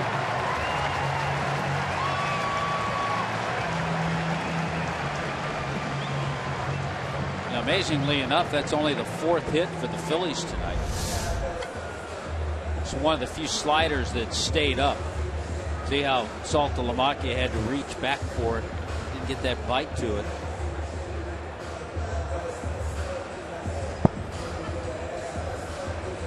Little stutter step before he went down into his slide.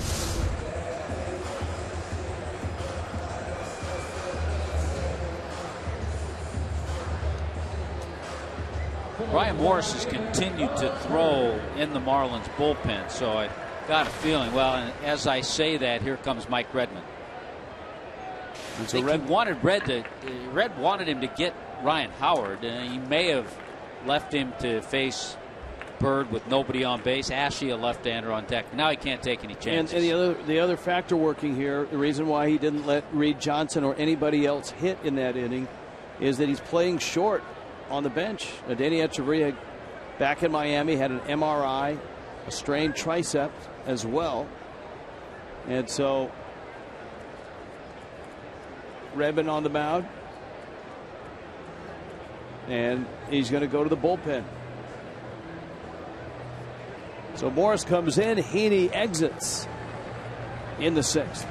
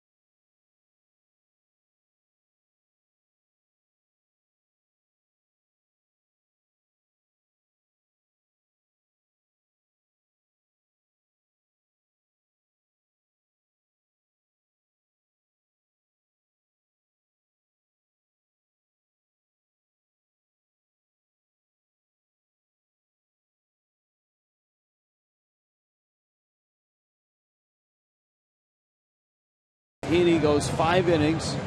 He's responsible for Ryan Howard. He threw 95 pitches, walked 2, struck out 5.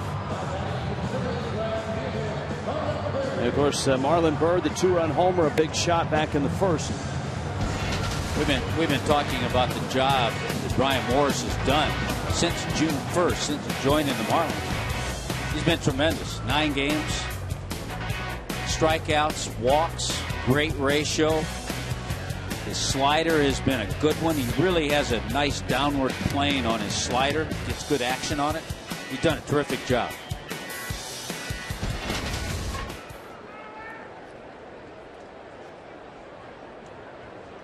Tommy, I have our angry email of the night ready to go.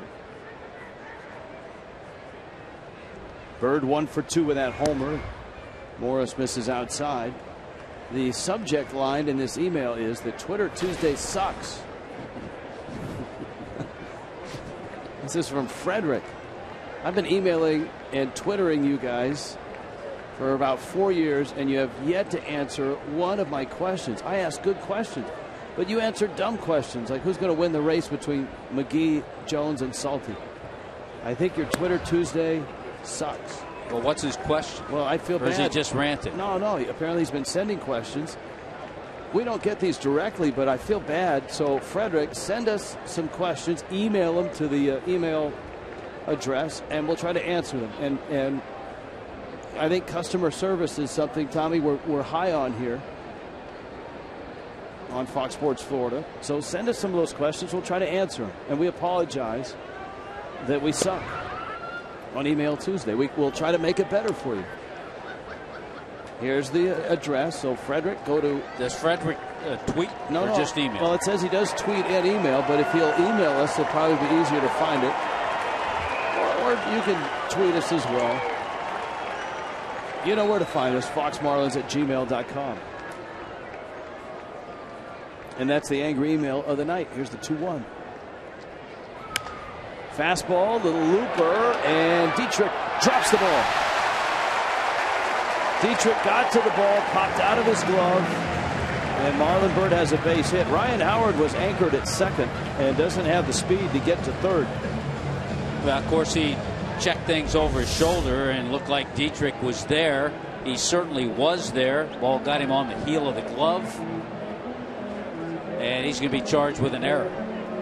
The Marlins came into this game having played 10 consecutive games without making an error, and they've made 2 errors tonight. Most errors in the National League by second baseman. Dietrich picks up his 8th. We look at Ugla at top of that list, and he hasn't even played the last month. Ashe now 0 for 2. He bounced out in the first, struck out in the 4th. Both starting pitchers last just 5 innings.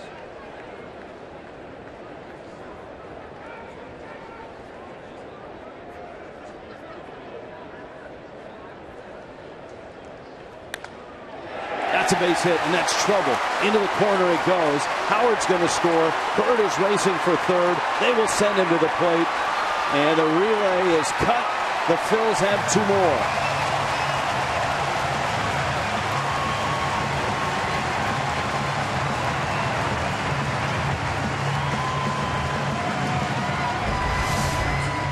Cody Ashe having himself a nice series. That's one of those sliders we haven't seen many that were up and didn't do a whole lot from Brian Morris. He's been down in the zone most of his appearances as a Marlin, but that one stayed up.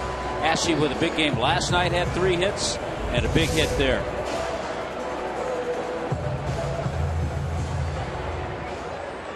Ashe's numbers are starting to come up. 23 RBIs now. And an average right around 275. Here's Mayberry. Still nobody out in the 6th. 6-2 Phillies. Fastball, a strike. Robert has an email. When will there be information on the fantasy auction pledge packs? I buy one every year and don't want to miss out. That probably will pop up mid-July. And the pledge packs will be available. The fantasy auction is on July 29th. The Washington Nationals will be in town, and it's the Fox Sports Florida Fantasy Auction. I want to say it will be the 9th annual. I think it's the 9th annual. Some great and new experiences and packages. Pledge packs will have a lot of cool stuff, as they always do. There will be Fox Sports 1 caps in the pledge packs this year, Tommy. Who's signing the autographs this year? Christian Yelich. Christian Yelich. The Christian Yelich baseball in the pledge packs. You might see something like a Christian Yelich bobblehead in the pledge packs. Maybe something nice from Tommy Bahama.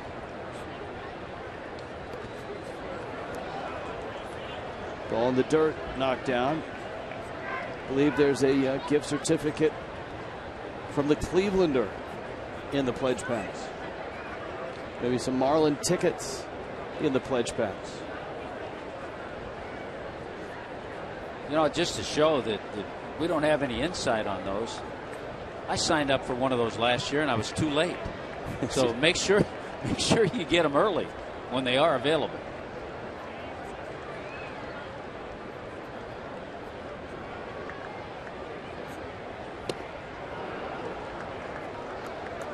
You know, Morris is sneaky fast, 96 miles an hour.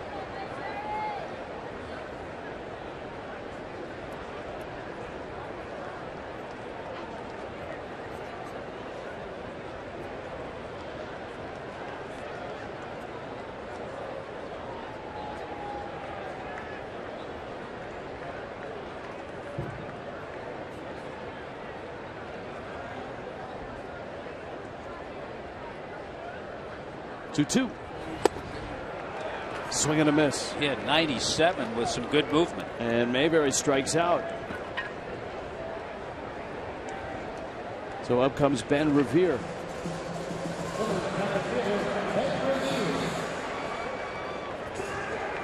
Suzanne emails. She wants to see Carl Pavano next to Nate Eovaldi. First time she saw Eovaldi, I thought he looked like Pavano.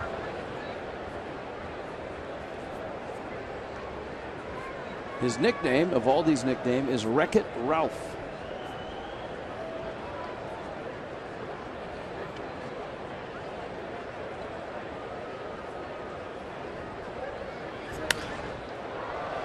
Revere slaps it foul.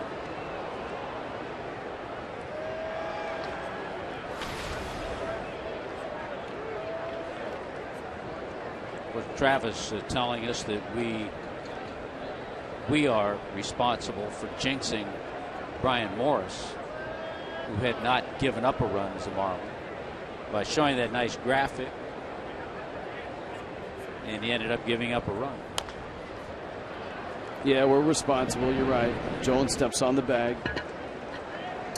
Everything we do affects what happens on the field. Right, Hut? Mm-hmm. We'll just not show you things and leave you out there in mystery.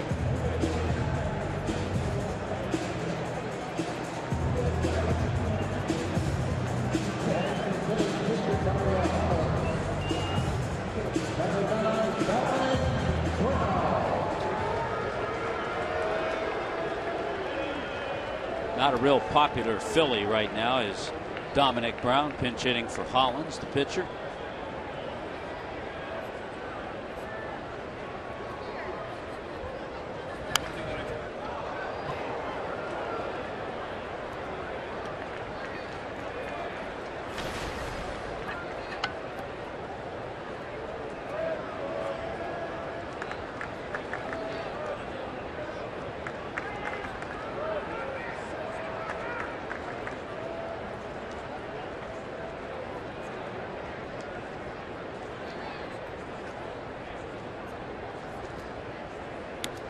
Pitch goes to the screen. Saltalamacchia, and the run scores.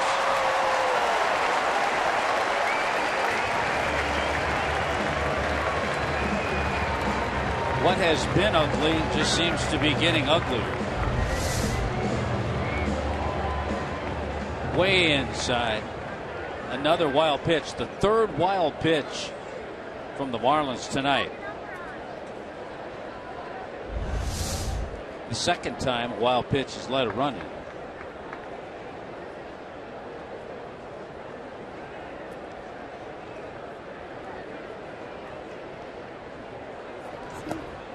Ball in the dirt.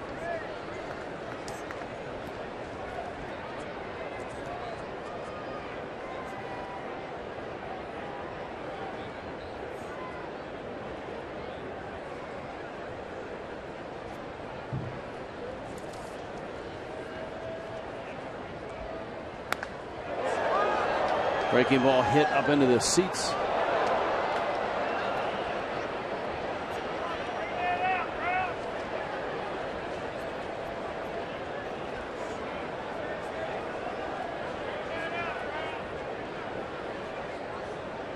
Dominic Brown getting the at bat here in the 9 spot in the 6th. 3 more runs for the Phillies and a 7-2 lead. That one scorched foul. Wild pitches, stolen bases, 2 errors, walks, hit batters. As clean as last night's game felt. A 4-0 win. This one has been the exact opposite.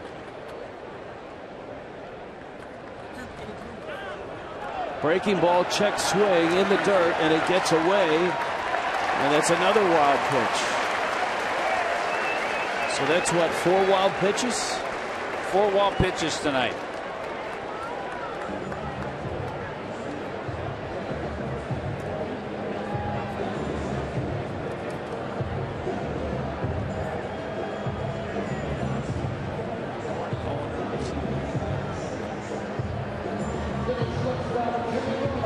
Here comes Rollins.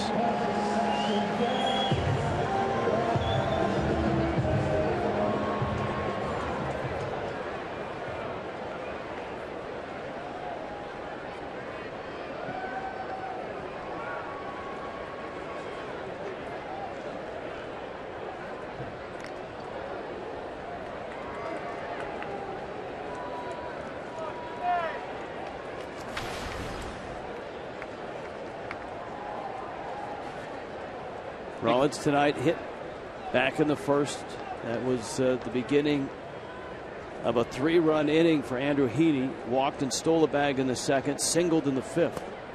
I think we brought it up, Rich, at the very beginning of the game last night. When you play games here, you have to approach it the same way you do in Denver at Coors Field. Can't play sloppy, can't allow base runners. If you're going to give up a home run, I hope it's a solo shot. Can't walk guys. And the Marlins haven't done any of that tonight.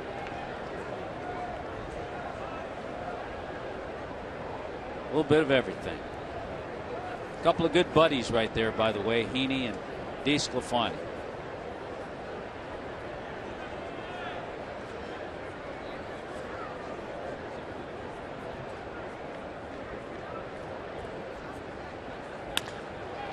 Up the middle into center field, a base hit. Dominic Brown will get to third. Rollins has his 2nd hit of the night, his 3rd hit of the series. And Carlos Ruiz is coming up. The CB patch on Rollins' jersey.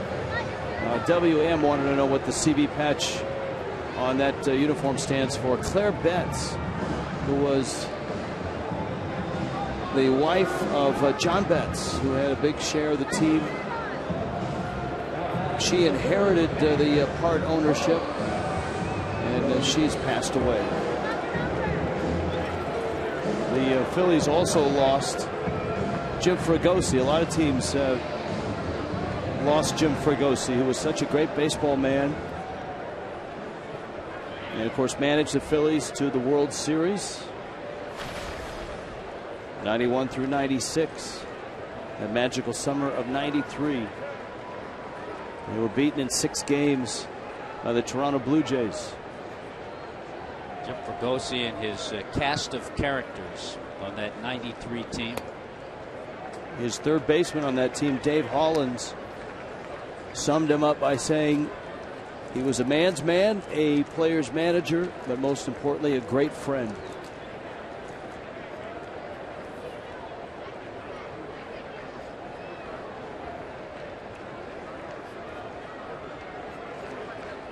Morris to the plate, and he misses down low. Of all the appearances that Brian Morris has had, this has been the one where he's struggled with command.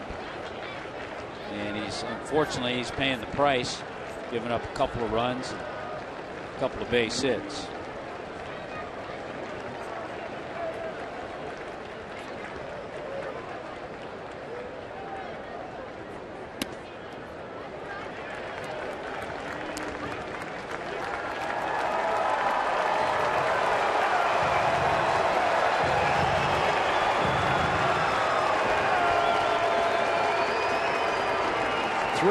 Morris having issues here in the 6th. And Ruiz swings and misses.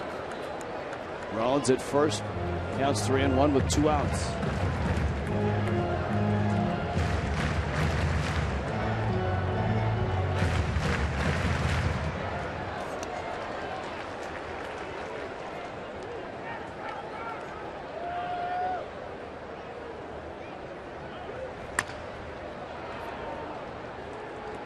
I think it was also our fault, Rich. Juliet points it out that the Marlins made a couple of errors tonight because we pointed out that they had played 10 consecutive games of errorless baseball. So that's our fault too.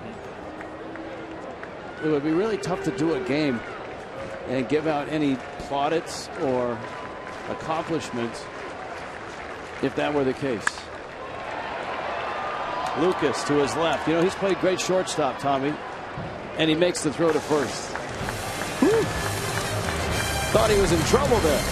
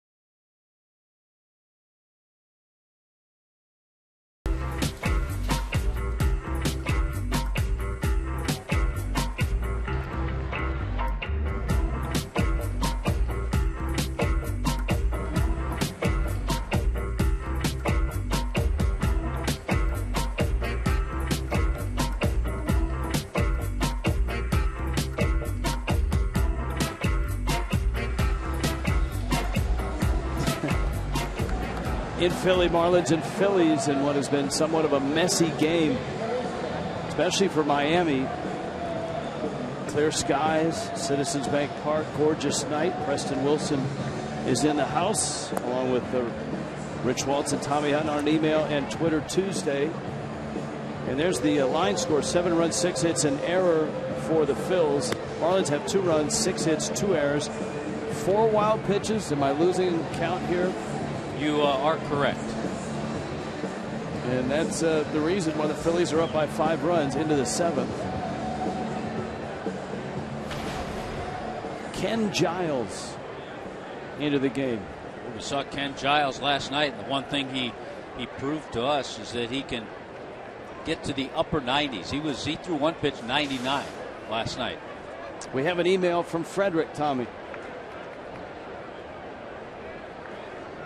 Frederick was the angry emailer that thought email and Twitter Tuesday sucked. And he has titled this email, "I apologize for my language. I was just very frustrated when I heard that race question, but I'll throw you 2 questions that I've sent in the past. Explain the difference between hit and run and hit." Good question. That actually is asked quite often. Hit and run is less than 2 out, nobody out, 1 out, runner on base. Could do it with first and second, but we'll just say first base. You're trying to advance them. You're trying to stay out of a double play, so the runner takes off. It's the hitter's responsibility to make contact. And I was always told a couple of things in a hit and run. Your first responsibility as a hitter is to make contact, protect the runner. If you can hit it behind him, that's even better. And if you can get a base hit, that's even better. So that's a hit and run. A run and hit is, you'll see with a couple of men out, you'll see a runner take off, maybe stealing, and all of a sudden the hitter will hit the ball somewhere. Well, that's not a hit and run. He doesn't have to swing on a run and hit. Frederick, as a tip, if you want to know the difference, if you're at a ball game and you see a runner go with a hitter at the plate, watch the runner. If the runner turns to watch what's happening at the plate, that's usually a hit and run. That's 99% of the time. If the runner doesn't look over his shoulder and is headed to second just trying to flat out steal and the batter makes contact, that's the run and hit. That's very good.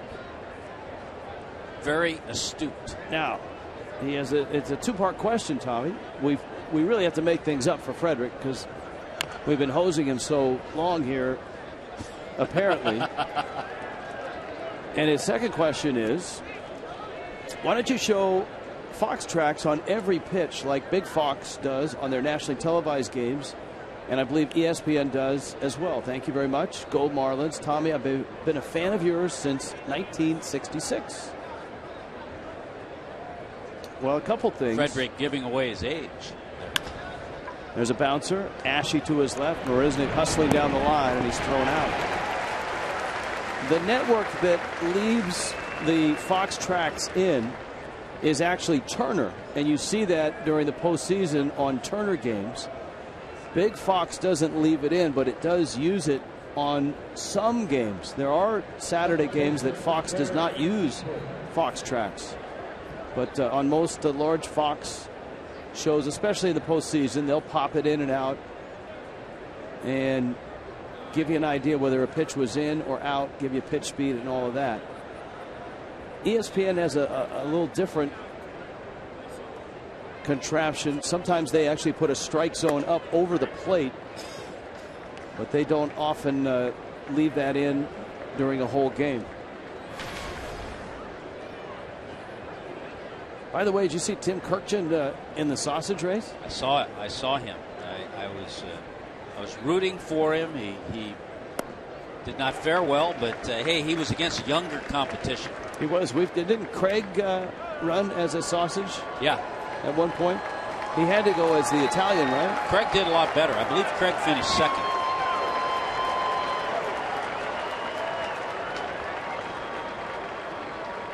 Derek Dietrich at the plate. Giles bounces it at the plate, and it's 1-2. Craig may have more on that on the postgame. So, Frederick, we appreciate you sending the questions in. One admission on our part, Tommy and I don't actually get the emails ourselves. There's an email wrangler. They sift through hundreds of them. Oftentimes, if it's a subject that has multiple questions, we will choose one of the questions to try to answer it for everybody. So we apologize. Keep the emails coming. We appreciate you watching, and we appreciate you being a good sport tonight and sending us the questions. And you're right, they are good questions.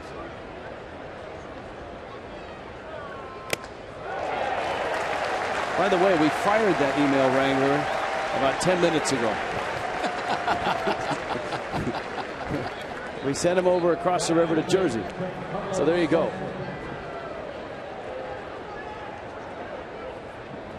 Dietrich strikes out. The next Corona Marlins watch party is coming up Thursday, the 26th at Finnegan's River in Miami.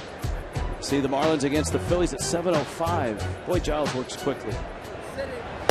He did not even give me time to tell you that you can meet Billy and the Energy team. $4 Corona drafts. Go to Marlins.com. Stanton's up.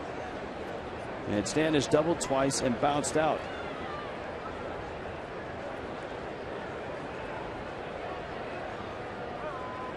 We actually saw this matchup last night. Giles came in and struck out Stanton. He struck out Casey McGee.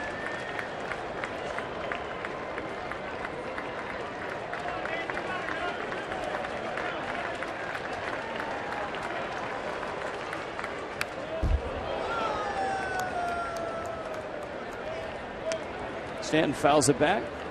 Toyota trend. Giancarlo Stanton, National League leaders total bases. Well, he's added to that with 2 doubles tonight. He's got 20 on the season. He's a 20-20 guy.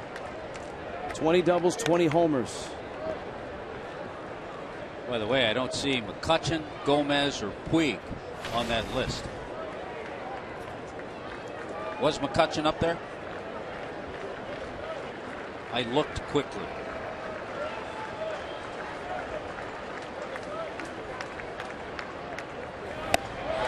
Yeah, McCutchen was 4th on that list. Okay. Stanton swings and misses. Marlins are done in the 7th.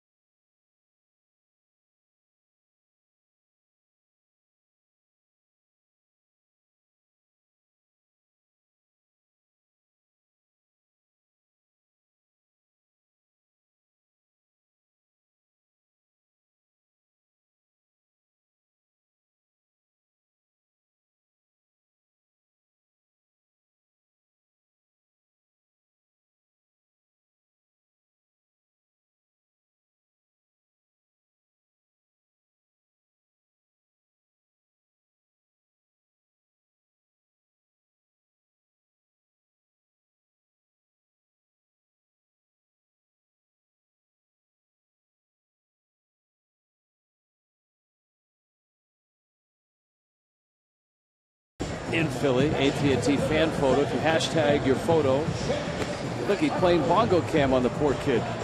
Hashtag it FL fan photo. And Andres. Looks like Andres has a room full of Marlins stuff, from bobbleheads to jerseys to caps. That is your fan photo for the night.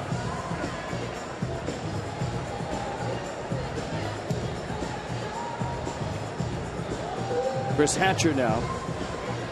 Emails and tweets tonight. This is from Shannon. I hope this makes it into your good email box. I moved to Florida from South Jersey 2 years ago. I was a huge Phillies fan. often homesick, and I can honestly say I love listening to you guys. Last night you got such a kick out of the fanatic shooting hot dogs at the other mascots. I thought, okay, I can live here and enjoy Marlins baseball. And that's from Shannon. Well, that's well appreciated. Thank you, Shannon. Did you see us on Bongo Cam, Shannon? Yeah, we got a lot of tweets about that. Shills that we are for anything like Bongo Cam. Although Disco Cam, I'm glad they didn't show us, because we weren't real good on Disco Cam. Well, Chris Hatcher trying to be real good. There we are. You got it started. You know, you started it off, and I kind of came in. They moved the camera on me. I thought I was lined up with the bongos, and then you got lined up with the bongos.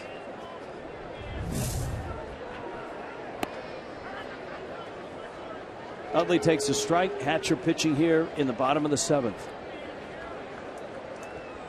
It's kind of what this game has got to. Down 5 runs, 4 wild pitches. Bongo Cam. Well, Ricardo has an email. Utley has a base hit.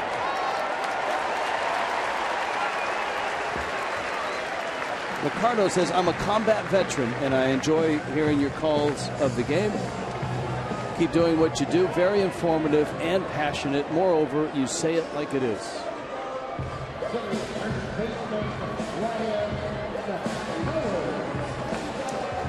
Dylan, who is 20 and a Florida student, has grown up as a Marlin fan, live all the way in Ocala, going to his first Marlins game on Saturday against the Athletics. Wondering if you guys have any must-sees.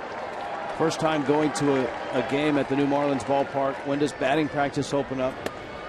Would love to see Giancarlo hit some bombs to the outfield. Batting practice, I think the gates open an hour and a half before first pitch. Yeah, home batting practice is a little early. By the time the gates are open, usually the visiting team is opening. I know I always tell people who go for the first time to Marlins Park, one of the things I always say is walk around. Walk around the concourse.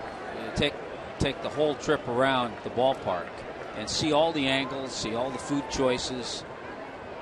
And kind of relax and make a couple of choices, find your seat, and enjoy the game. Go to the Budweiser bar, the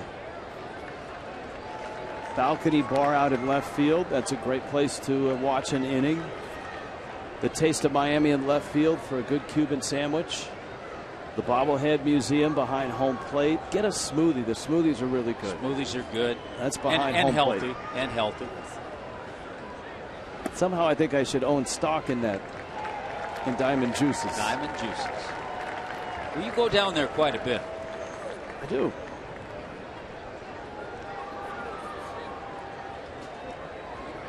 So enjoy it. Your first game at Marlins Park.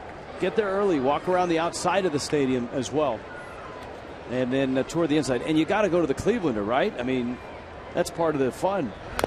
After the game, if you hang out after the game, and as a college student, you'll appreciate this, especially a University of Florida student. Big party after the game at the Clevelander. And you can go down and get into the Clevelander. They've got a swimming pool there. They've got lots of music, and it's a live scene. And there's a concert on the West Plaza after the game. Chino y Nacho. Chino y Nacho. Stop by the team store. Line drive. Jones makes the catch, steps on the bag, and Howard lines into a 3 unassisted double play. Yeah, the team store's terrific. Yeah, pick up something to remember your visit. Yeah, tell Robin that Rich and Tommy sent you. They have, I believe, the University of Florida colored Marlin caps. So if you're a Gator student, you could be sporting a Marlin cap that's in Gator colors. That a very popular item. Florida, Florida State,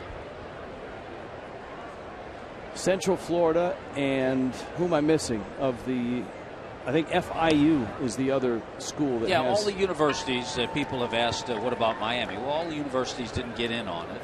So those are the ones that are. DJ Rosenberg in the bullpen.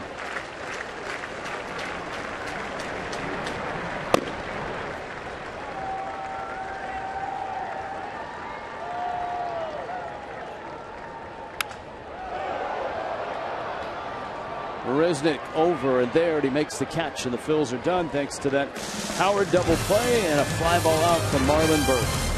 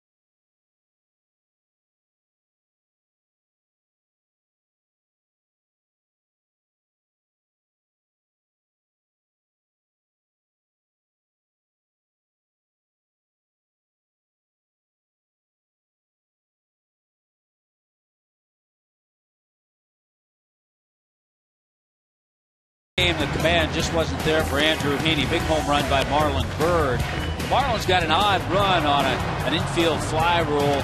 Utley dropped the ball, but coming in to score was Saltalamacchia.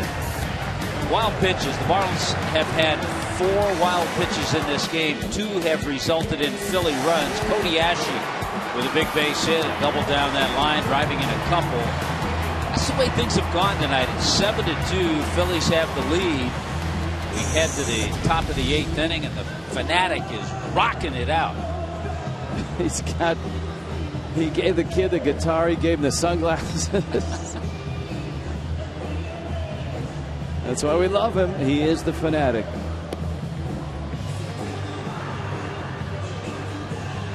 DJ Rosenberg is the new pitcher for the Phils.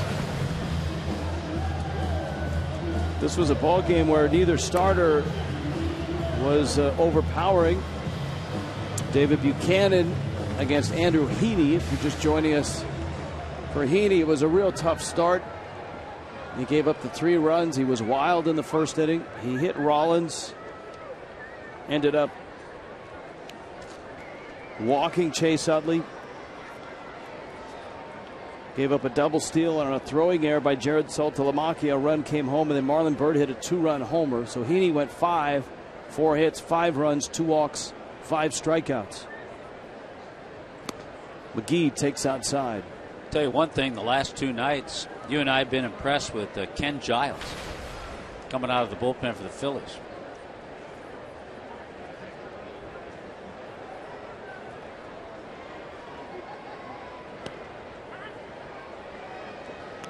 Good job, by the way, by Chris Hatcher.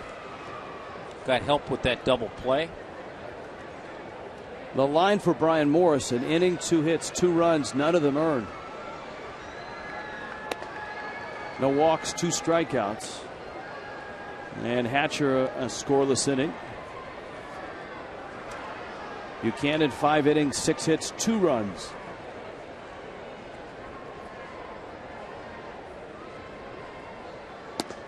It's always hard keeping score, announcing the game, and reading emails and tweets, but we try to do our best to keep you up to date on the game. Sometimes we cross over. Oh, it's you get a little.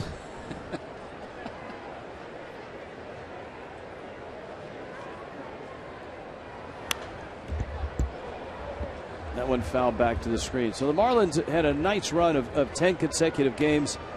They were leading baseball without an error in those 10 games, an all-time Marlins record. Preston, you had a chance to talk to Perry Hill about Miami's defense. You know, Perry was very quick to state that it's nothing that they've been doing differently. It's just a matter of sometimes you play games and the ball bounces your way. You can go through games where you get bad hops, where, you know, just the speed of a base runner may cause an infielder to flinch or something, but then there's also times where you're in a position, the ball just hops in your glove, you get things going your way, and you end up with a nice stretch. Now, that doesn't mean that the effort isn't the same. The effort is always the same. They take the same amount of ground balls. He really expressed that. We do the same amount of work. We get guys going on certain days doing some days others. But the one thing that he did say was key was you have to really manage personalities difference. Some guys you kick in the butt a little bit more. Some guys you got to pat on the back a little bit more. Saltalamacchia. Well, there's no doubt the work that Mike Redmond's coaching staff puts in, from Perry Hill to Frank Menachino to Brett Butler, Rob Leary on the bench with him. You know, Reed Cornelius down to the bullpen. Preston, every now and then we get an email or a tweet for you, and this one is addressed to both of us. It's actually a slight to us, but this is the first I've seen the email. We all can throw our opinion in on this one, and it's to you, Preston. Preston, can you answer this since the other two guys won't? Who do you think is sent down when Christian Yelich is activated on Sunday? Well, I was getting ready to answer it, but go ahead, Preston. You first. You first. Hold on a second. Say that again. I don't know. Well, I mean, this is a question you get often when a guy's... We've gotten a lot of this question tonight. Okay, go ahead. A guy's about to come off the disabled list, and everybody knows that Yelich is healthy. Boy, that one is scorched. Howard got a piece of it. Saltalamacchia racing down the line is going to get the hit. And he's aboard with one out here in the 8th inning. Question is, if when Yelich is activated and he's due off, that actually hit his left hand, he's due off on the 29th, which is Sunday against Oakland. Who might get sent down? We could throw names out. You could throw Marisnik out. You could throw Justin Bour out. There's Christian Yelich's numbers. I think as far as the outfield plays that goes, and this is just speculation on my behalf, it would say Jake Marisnik, simply because he doesn't have as much seasoning as the other guys out there. And Ozuna and Stanton, those guys are really high in the league as far as RBIs and production. You know, Stanton's not going anywhere. Ozuna's got a lot of home runs and high RBI potential. So I think the guy that would be left out right there would be Marisnik. But of course, I would agree. Okay, but I will couch it with one of the reasons you don't answer questions like that if it's 4 or 5 days away. You asked us. I know, but I'm just telling the emailer, which is Mystery Eyes. The reason you don't answer that is in baseball, you never know. Something else could happen between now and then. Another player could get hurt. How many times do we see that happen? Now, that's not to say that Marisnik is not a great outfielder. I believe he's the best outfielder that the Marlins have as far as his ability to get the balls in center field, the routes that he takes. His first step is just better than anybody I've seen in a long time. And he's got a good arm. So he's got tremendous potential to be a great MLB player. And you want guys like Marisnik. Let's say if you narrow it down, and Marisnik, Ozuna, you want them playing.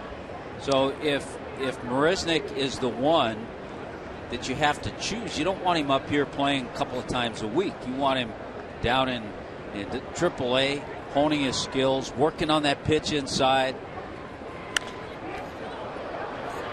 High pop-up. Utley down the line in fair territory, drops another one. Saltalamacchia headed to second. Utley throws him out. Utley has dropped 2 pop-ups tonight. That one was a lot tougher than the first one he dropped. But they were both dropped the same way. He took his eye off the ball to look to see what's going on before the ball's actually in the glove. And I saw it happen at full speed, so you know you're going to see it here. He goes out, he sees the glove slowly goes up, and he starts to peek. See that look right there? That's not looking the ball in. That little bit of time will cost you a catch. It's happened to him twice tonight. And it's really interesting because you wonder why he was peeking. Saltalamacchia was the runner at first. He wasn't going anywhere. But he did. You could see him take his eye off. to finish that conversation, you never know what happens in 4 or 5 days on a major league roster. Weird things can happen. The Marlins, of course, are dealing right now with Adeiny Echeverria, strained tricep. Had an MRI today in Miami. They're not sure how long he will be out, so Miami may have to make a move. That could affect anybody else who's not in the regular starting lineup or in the starting lineup in terms of position or spot on the roster. So we do answer questions like that, but you steer away from that, especially if it's 4 or 5 days away from happening. Yeah, there really never is a bottom line answer, correct answer. You don't know. Breaking ball, fouled off. You also get this one. Here's another one. This is from Matt. Hey, the Marlins have Yelich, Ozuna, Stanton, and Marisnick. What do they do with the excess of serviceable outfielders?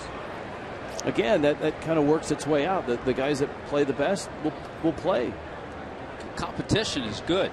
You want depth. You want competition at each spot. Every manager will tell you he would much rather have the problem of having guys that he has to send out than have the problem of trying to find guys who can play. And you don't want players, especially young players, you don't want them to become complacent up here. You want them to continue to battle. You want to know what those guys in AAA and AA are doing. And don't you think those guys in the minor leagues don't look, because I know I did. Every week that comes by, that baseball weekly comes out, you're trying to find out who's doing what at what position for what team, and then you got your organization reports that come down. Hey, so-and-so was 3 for 5 last night. Oh, you're looking. Hey, when you were coming up, Preston, in the minor leagues, you knew everybody ahead of you that played your position. No, without a question. you knew what their name was. You knew how well they were doing every day. And neither of you guys had the internet, right? At that time as minor leaguers? No, those were paper reports that came down that would get printed out by the organization every day. 2-2. Tommy every morning would roll out of bed and pick up a copy of the Spokesman Review, the Spokane newspaper. And he would look at what, Wes Parker and Garvey. Who were the other first basemen in the Dodgers organization? Ron Fairley, Bill Buckner. Fairley. That's a pretty formidable group that you had to fight through. That one's hammered to right and deep and gone. And Garrett Jones with a bolt has a 2-run homer.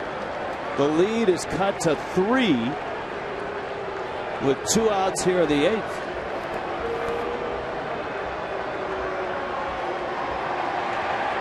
Second base hit tonight for Garrett Jones, and for Jones, home run number 10 on the year. His last 14 games now here at Citizens Bank Park. Garrett Jones about a .375 hitter. He likes hitting here. Well, that's a solid swing. It's one of those situations too. You can't say, well, if the Marlins had done this or hadn't done this, and it was a 1-run game, all of a sudden Garrett Jones puts you ahead. Because if it were a 1-run game, B.J. Rosenberg probably wouldn't be in there. He's in there because it was 7-2 at the time. That's a great point. Ed Lucas swings and misses.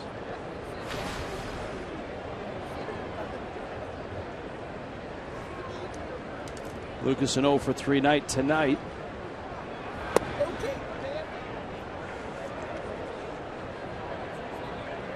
This is from Kevin. I'm watching the game with my wife. Wanted to know if I could get a simple hello.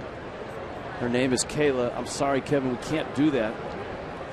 Because if we do that for you, we have to do it for everybody. And so I'm sorry, Kayla, we can't mention your name on television. Hope they understand. Hope you scored some points with your wife. Jake Diekman, he of the great stuff, the lefty in the bullpen. Fastball, Lucas fights it off. Anibal wants to know, and this is not from Anibal Sanchez, how do general managers, scouts, coaches, managers decide whether a pitcher is a starting pitcher or a relief pitcher? Why isn't a guy like Kimbrel or Greg Holland a starter? Holland, the terrific closer for the Kansas City Royals. Into center field. Lucas has a hit. Nicely done with 2 outs. It extends the inning so Tommy can answer that question. I was looking at another tweet. Could you read that question again, please? How do general managers, pitching coaches decide whether a pitcher is a starter or a reliever? For example, guys like Craig Kimbrell or Greg Holland, why don't they start? A lot of that time, a lot of those are decided in the minor leagues. We had one earlier about Marlins first-round pick Tyler Kolek. Is he going to be a reliever or starter? Well, right now he's going to be a starter. He's a big kid. He's out of high school. He throws 100 miles an hour. He's going to be a starter. But as a kid progresses throughout the minor leagues, all of a sudden you learn things about him. You may learn that he can't go more than 3, 4, 5 innings. So now you have to start looking at him as a reliever. And in the cases of guys like Kimbrell and Hollins, you have guys who maybe were starters at one time, but you saw the potential to close games and be closers. So those things are usually decided and usually work their way out in the minor leagues. What I don't like in the minor leagues is when guys are pigeonholed into one job. You're a reliever. You're a one-inning guy. That's all you can do. And then they get up here and that's all they can do, throw 1 inning. That part I don't like. That's what you told me 10 years ago, Rich. You're a 1-inning announcer. Nah, you're more than a 1-inning guy. Be prepared tonight, too. I know. This is a lot of twists and turns here. Ryan Sandberg asked for the ball, and he's going to Jake Diekman with Justin Bour announced as the pinch hitter.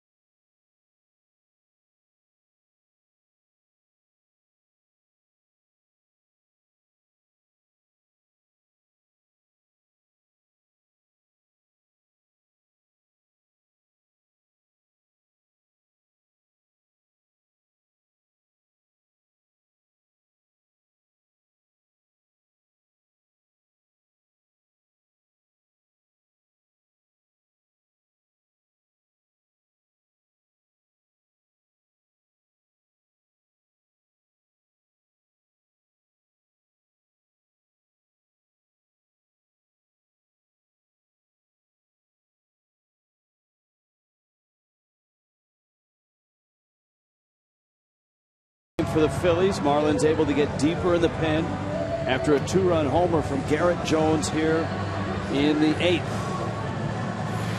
Henderson Alvarez starts tomorrow night. You can start your tomorrow night with Marlins Live, brought to you by South Florida Honda Dealers. 9 questions for Salty and the entertainer, as we call Henderson Alvarez, on the mound tomorrow night. The entertainer in 3 career starts against the Phillies has never beaten the Phillies. 0-1, but has a 2.25 ERA against Philadelphia. How about a Henderson Alvarez as an all-star candidate? I got no problem with it. I mean, 3 complete games, 3 shutouts, a terrific ERA.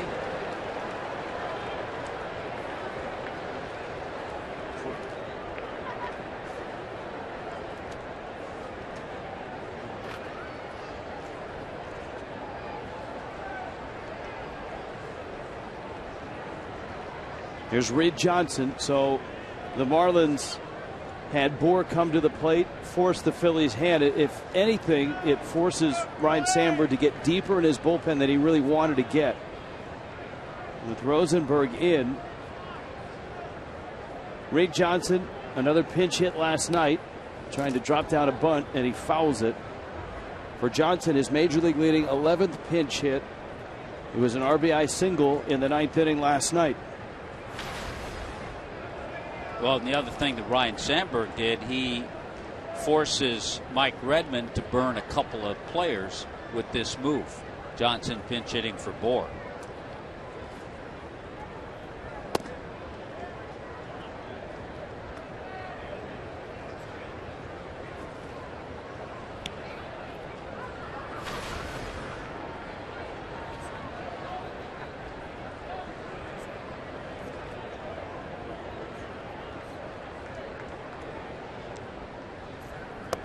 Johnson swings and misses. Out front 1-2. Phil's bullpen lately has been very, very good. Since June 3rd, they lead Major League Baseball in ERA 1.02. Opponents on base percentage. Swing and a miss. Johnson is down. Marlins are done in the 8th. They get 2 back on a Garrett Jones home run.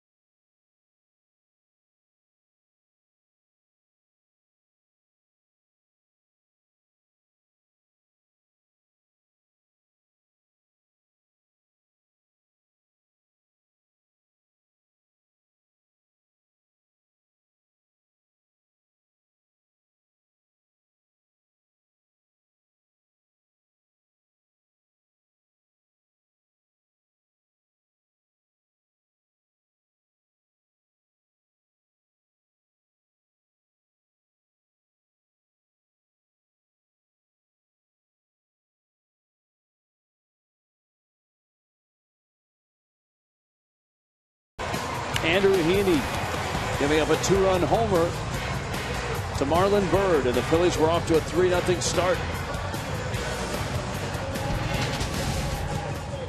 AJ Ramos out of Miami's bullpen. Heaney would go 5 innings, 4 hits, 5 runs, 2 walks, 5 strikeouts.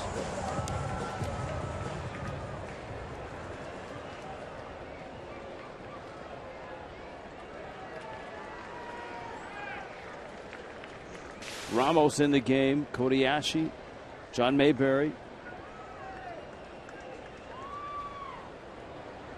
Ben Revere scheduled.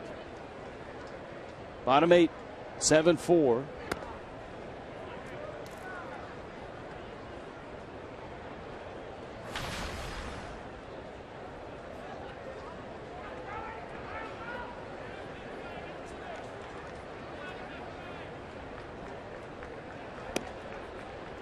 And Ashu's had a good series so far. 3 hits last night, including a double, a 2-run double in the 6th. We don't get a chance often on emails and tweets to take a peek and see what's happened in baseball tonight. But the Mets clobbered the Athletics 10-1 to right. Stanton is after it. It's in the gap, and Marisnick is there, and he makes the catch. The Mets beat Oakland 10-1. Bartolo Colon beat Scott Kazmir. Colon went 8 innings and stuck it in the ears of the team that he pitched for the last couple of years. 8 strikeouts for Colon. Kazmir, a former Met, 3 innings, 8 hits, 7 runs. Just checking on the start of Clayton Kershaw tonight in Kansas City. Of course, Kershaw coming off that 15 strikeout no-hitter. Well, the Dodgers have a 1-0 lead. Kershaw has given up 3 hits, but he's not given up a run. And he has 6 strikeouts in his 5 innings. The Nationals are in Milwaukee, and right now the Brewers have a 2-1 lead. Top of the 6th. The Yovani Gallardo start for Milwaukee. Jordan Zimmerman for Washington. That's one of those nice matchups you kind of keep your eye on. Braves are in Houston, 3-2 lead over the Astros, bottom of the 6th. Pittsburgh winning again in Tampa Bay, 6-3. Pirates can get over the 500 mark with a win there to 39-38. That's 6-3, bottom 9 in Tampa Bay. As Bob Costas would say, the Cubs have a 1-0 lead over the Reds. That's in the 5th. Reds are over the 500 mark finally at 38-37. Cardinals got some bad news. 2 of their starting pitchers, Michael Wacha and Jaime Garcia, have been placed on the disabled list.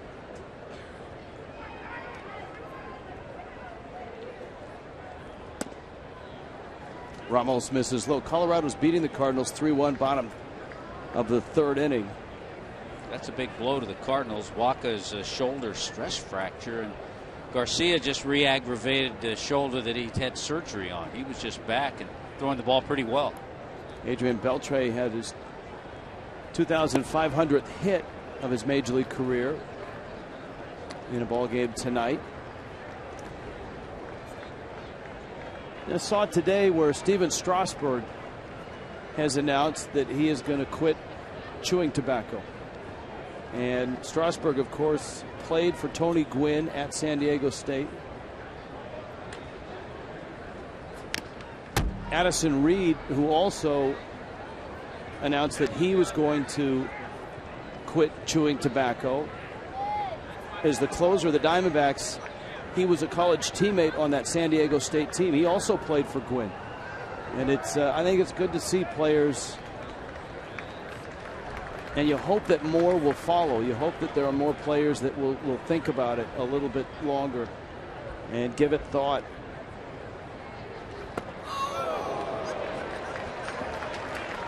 Ramos misses in. Of note for the Phillies, Tony Gwynn Jr. has rejoined the Phillies. An outfielder, obviously he was on the bereavement list for the last week, but he took extensive batting practice today. Had a long conversation in the dugout well before anyone was on the field with Ryan Sandberg. Preston, you had a chance to talk to a guy who's a terrific kid and who certainly has been through a real struggle, not only this week, but watching his father fail health-wise over the last couple of years. You know, when you have a situation come up like this, it's always tough because you want to really talk about the sadness of missing, you know, the Tony Gwynn Sr. who was there. I got a chance to talk to Tony Gwynn Jr. and say hello to him, you know, tell him that his dad was a great man. But I remember Tony Gwynn Jr. around the ballpark with his dad occasionally. You know, like other people probably remember me as being that kid. And I will say this, he has his dad's demeanor, that calm presence that his dad has. He definitely has that.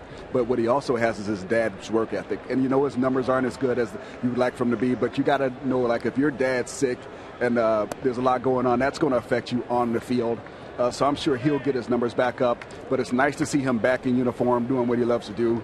And in times of great stress for baseball players, this is our sanctuary. We come here to work and we're able to put everything off for a while. So it's nice to see him get here and be able to put those things on the side for a little bit.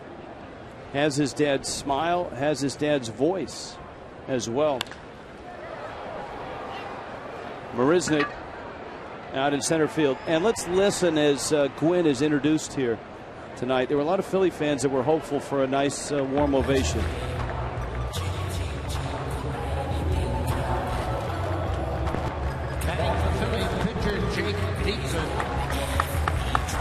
Number 19, Tony Gwynn Jr.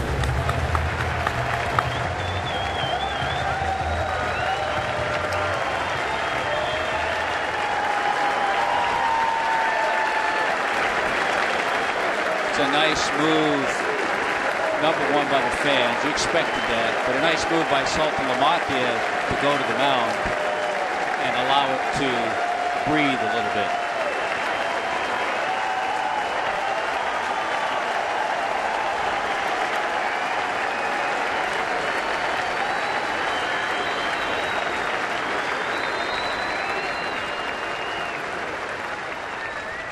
And so the Philly fans welcome back Tony Gwynn Jr. You see he's had a good season against the Marlins. Impossible, obviously, to live up to his father's accomplishments. His father, one of the greatest hitters in baseball history. But he's had some big moments early in his career. Born in Long Beach, like his father, San Diego home, played at San Diego State. And he takes outside. Jr. was a second-round draft pick of the Milwaukee Brewers back in 2003. He had a big postseason hit in his career. I think the biggest compliment that anyone ever paid Tony Gwynn was just throw him down the middle, because he's so good. If he sees the ball away, he knows what to do. If he sees it in, he knows what to do. The ground ball, Garrett Jones will step on the bag, and the inning is over. To the ninth, 7-4. Philly.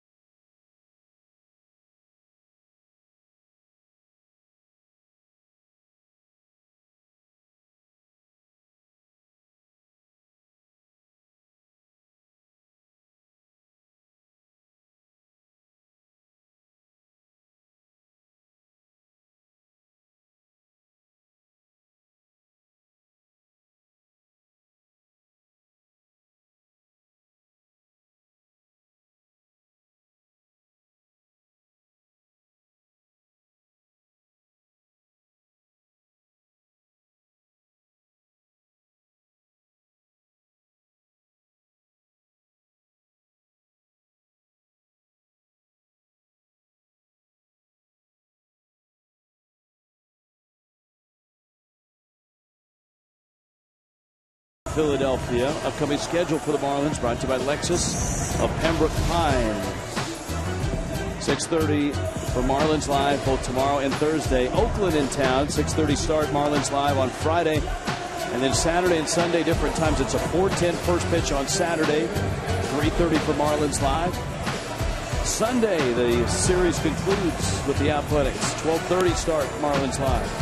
Christian Yelich scheduled to return on Sunday for Miami as well. And for Miami, down to the last 3 outs, Jonathan Papelbon into the ball game.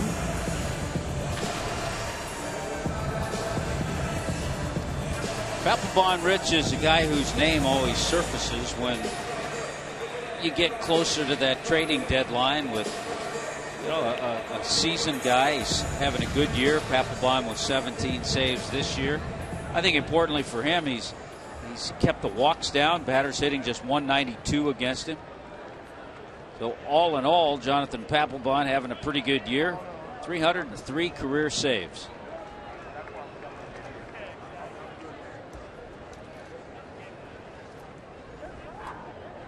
Jake Marisnick, Derek Dietrich, Giancarlo Stanton. First pitch from Papelbon is a strike. You know, you get that contending team who might Need to add that piece of a closer. Well, they better have a big checkbook. They better have a big checkbook. You're right about that. He still is in the middle of a 4-year, $50 million contract that runs through next year with a possible vesting option depending on appearances for 2016.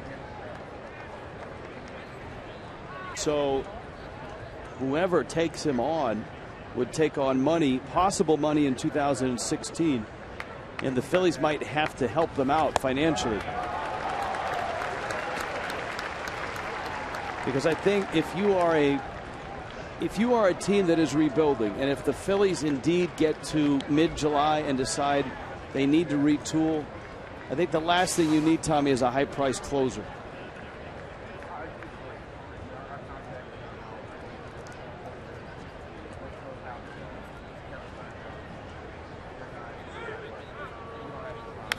But certainly Papelbon's a guy that has postseason history and postseason success.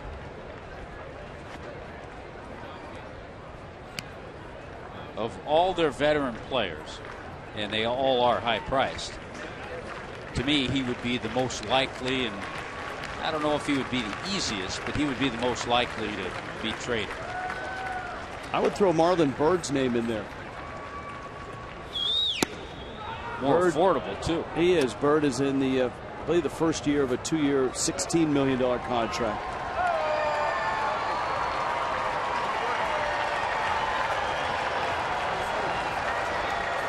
Two and two to Marisnick.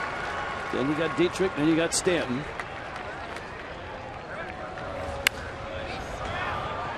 And a high pop Ben Revere's way in center.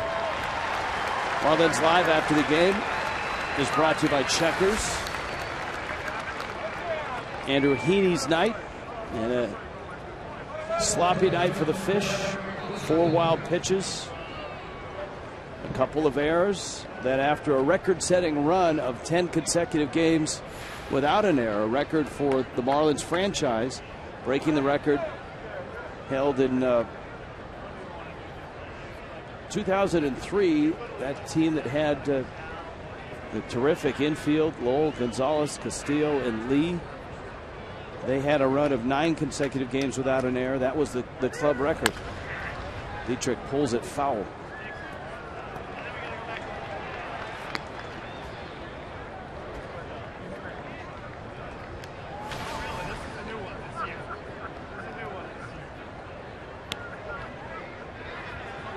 Papelbon, as you watch his fastball, he's lost some on the fastball. He used to be mid-90s. He's lower 90s. A few sliders. He'll throw that. He'll use that splitter.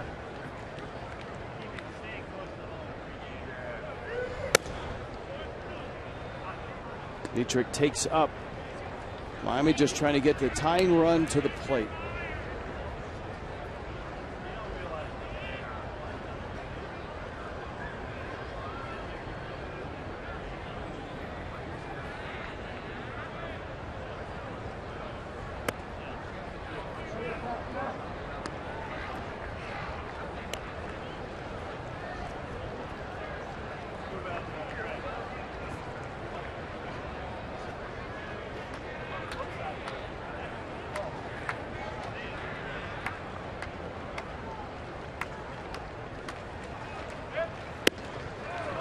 The other thing, Rich, about Papelbon, you go back to his first full year with the Red Sox in '06.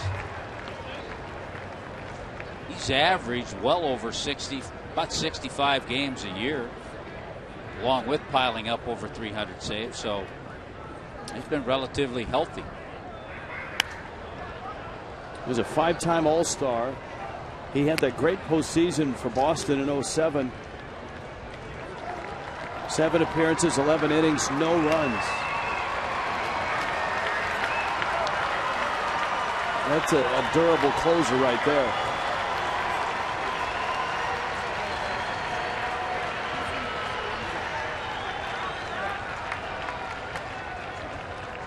Three-2 to Dietrich. Popped him up.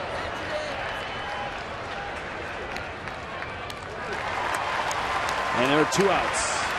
Chase Utley was just glad that one wasn't his way. He's had a rough night with pop-ups.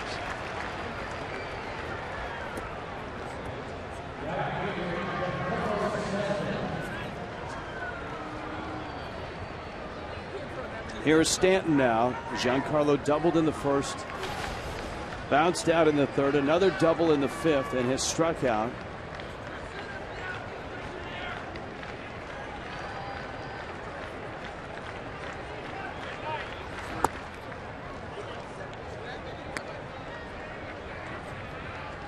It's a 4-game series. Game 3 tomorrow night. Anderson Alvarez, A.J. Burnett. That should be a very fun matchup. That's an entertaining matchup.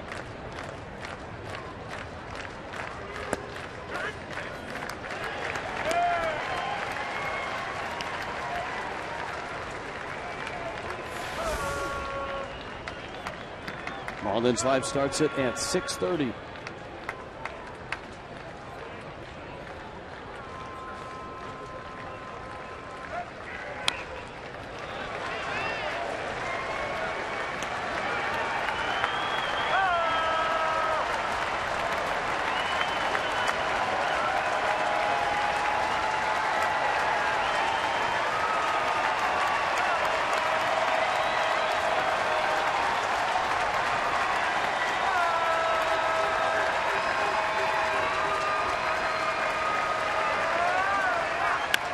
Stanton reaches out and punishes that ball into center field.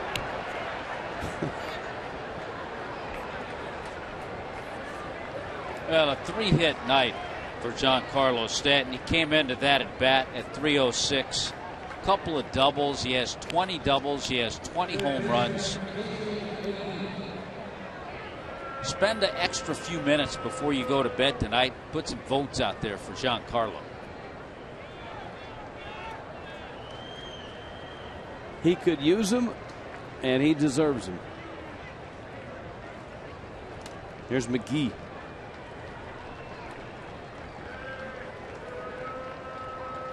A lot of fans tonight talking about McGee and his shot at the All-Star game. And while there's a lot of third base candidates, you can vote for both McGee and Giancarlo Stanton. Go to Marlins.com. McGee has driven in another run tonight, so 47 RBIs. He was tied for 5th coming into play tonight. Stan, of course, leading in homers and RBIs. And McGee hits a bouncer to short. Rollins backing up to first in time, and the Phillies outlast the Fish in this one. Papelbon gets the save. 7-4. The Phillies win it.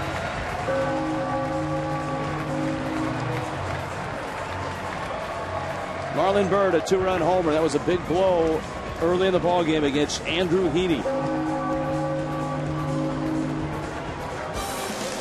Final thoughts when we return.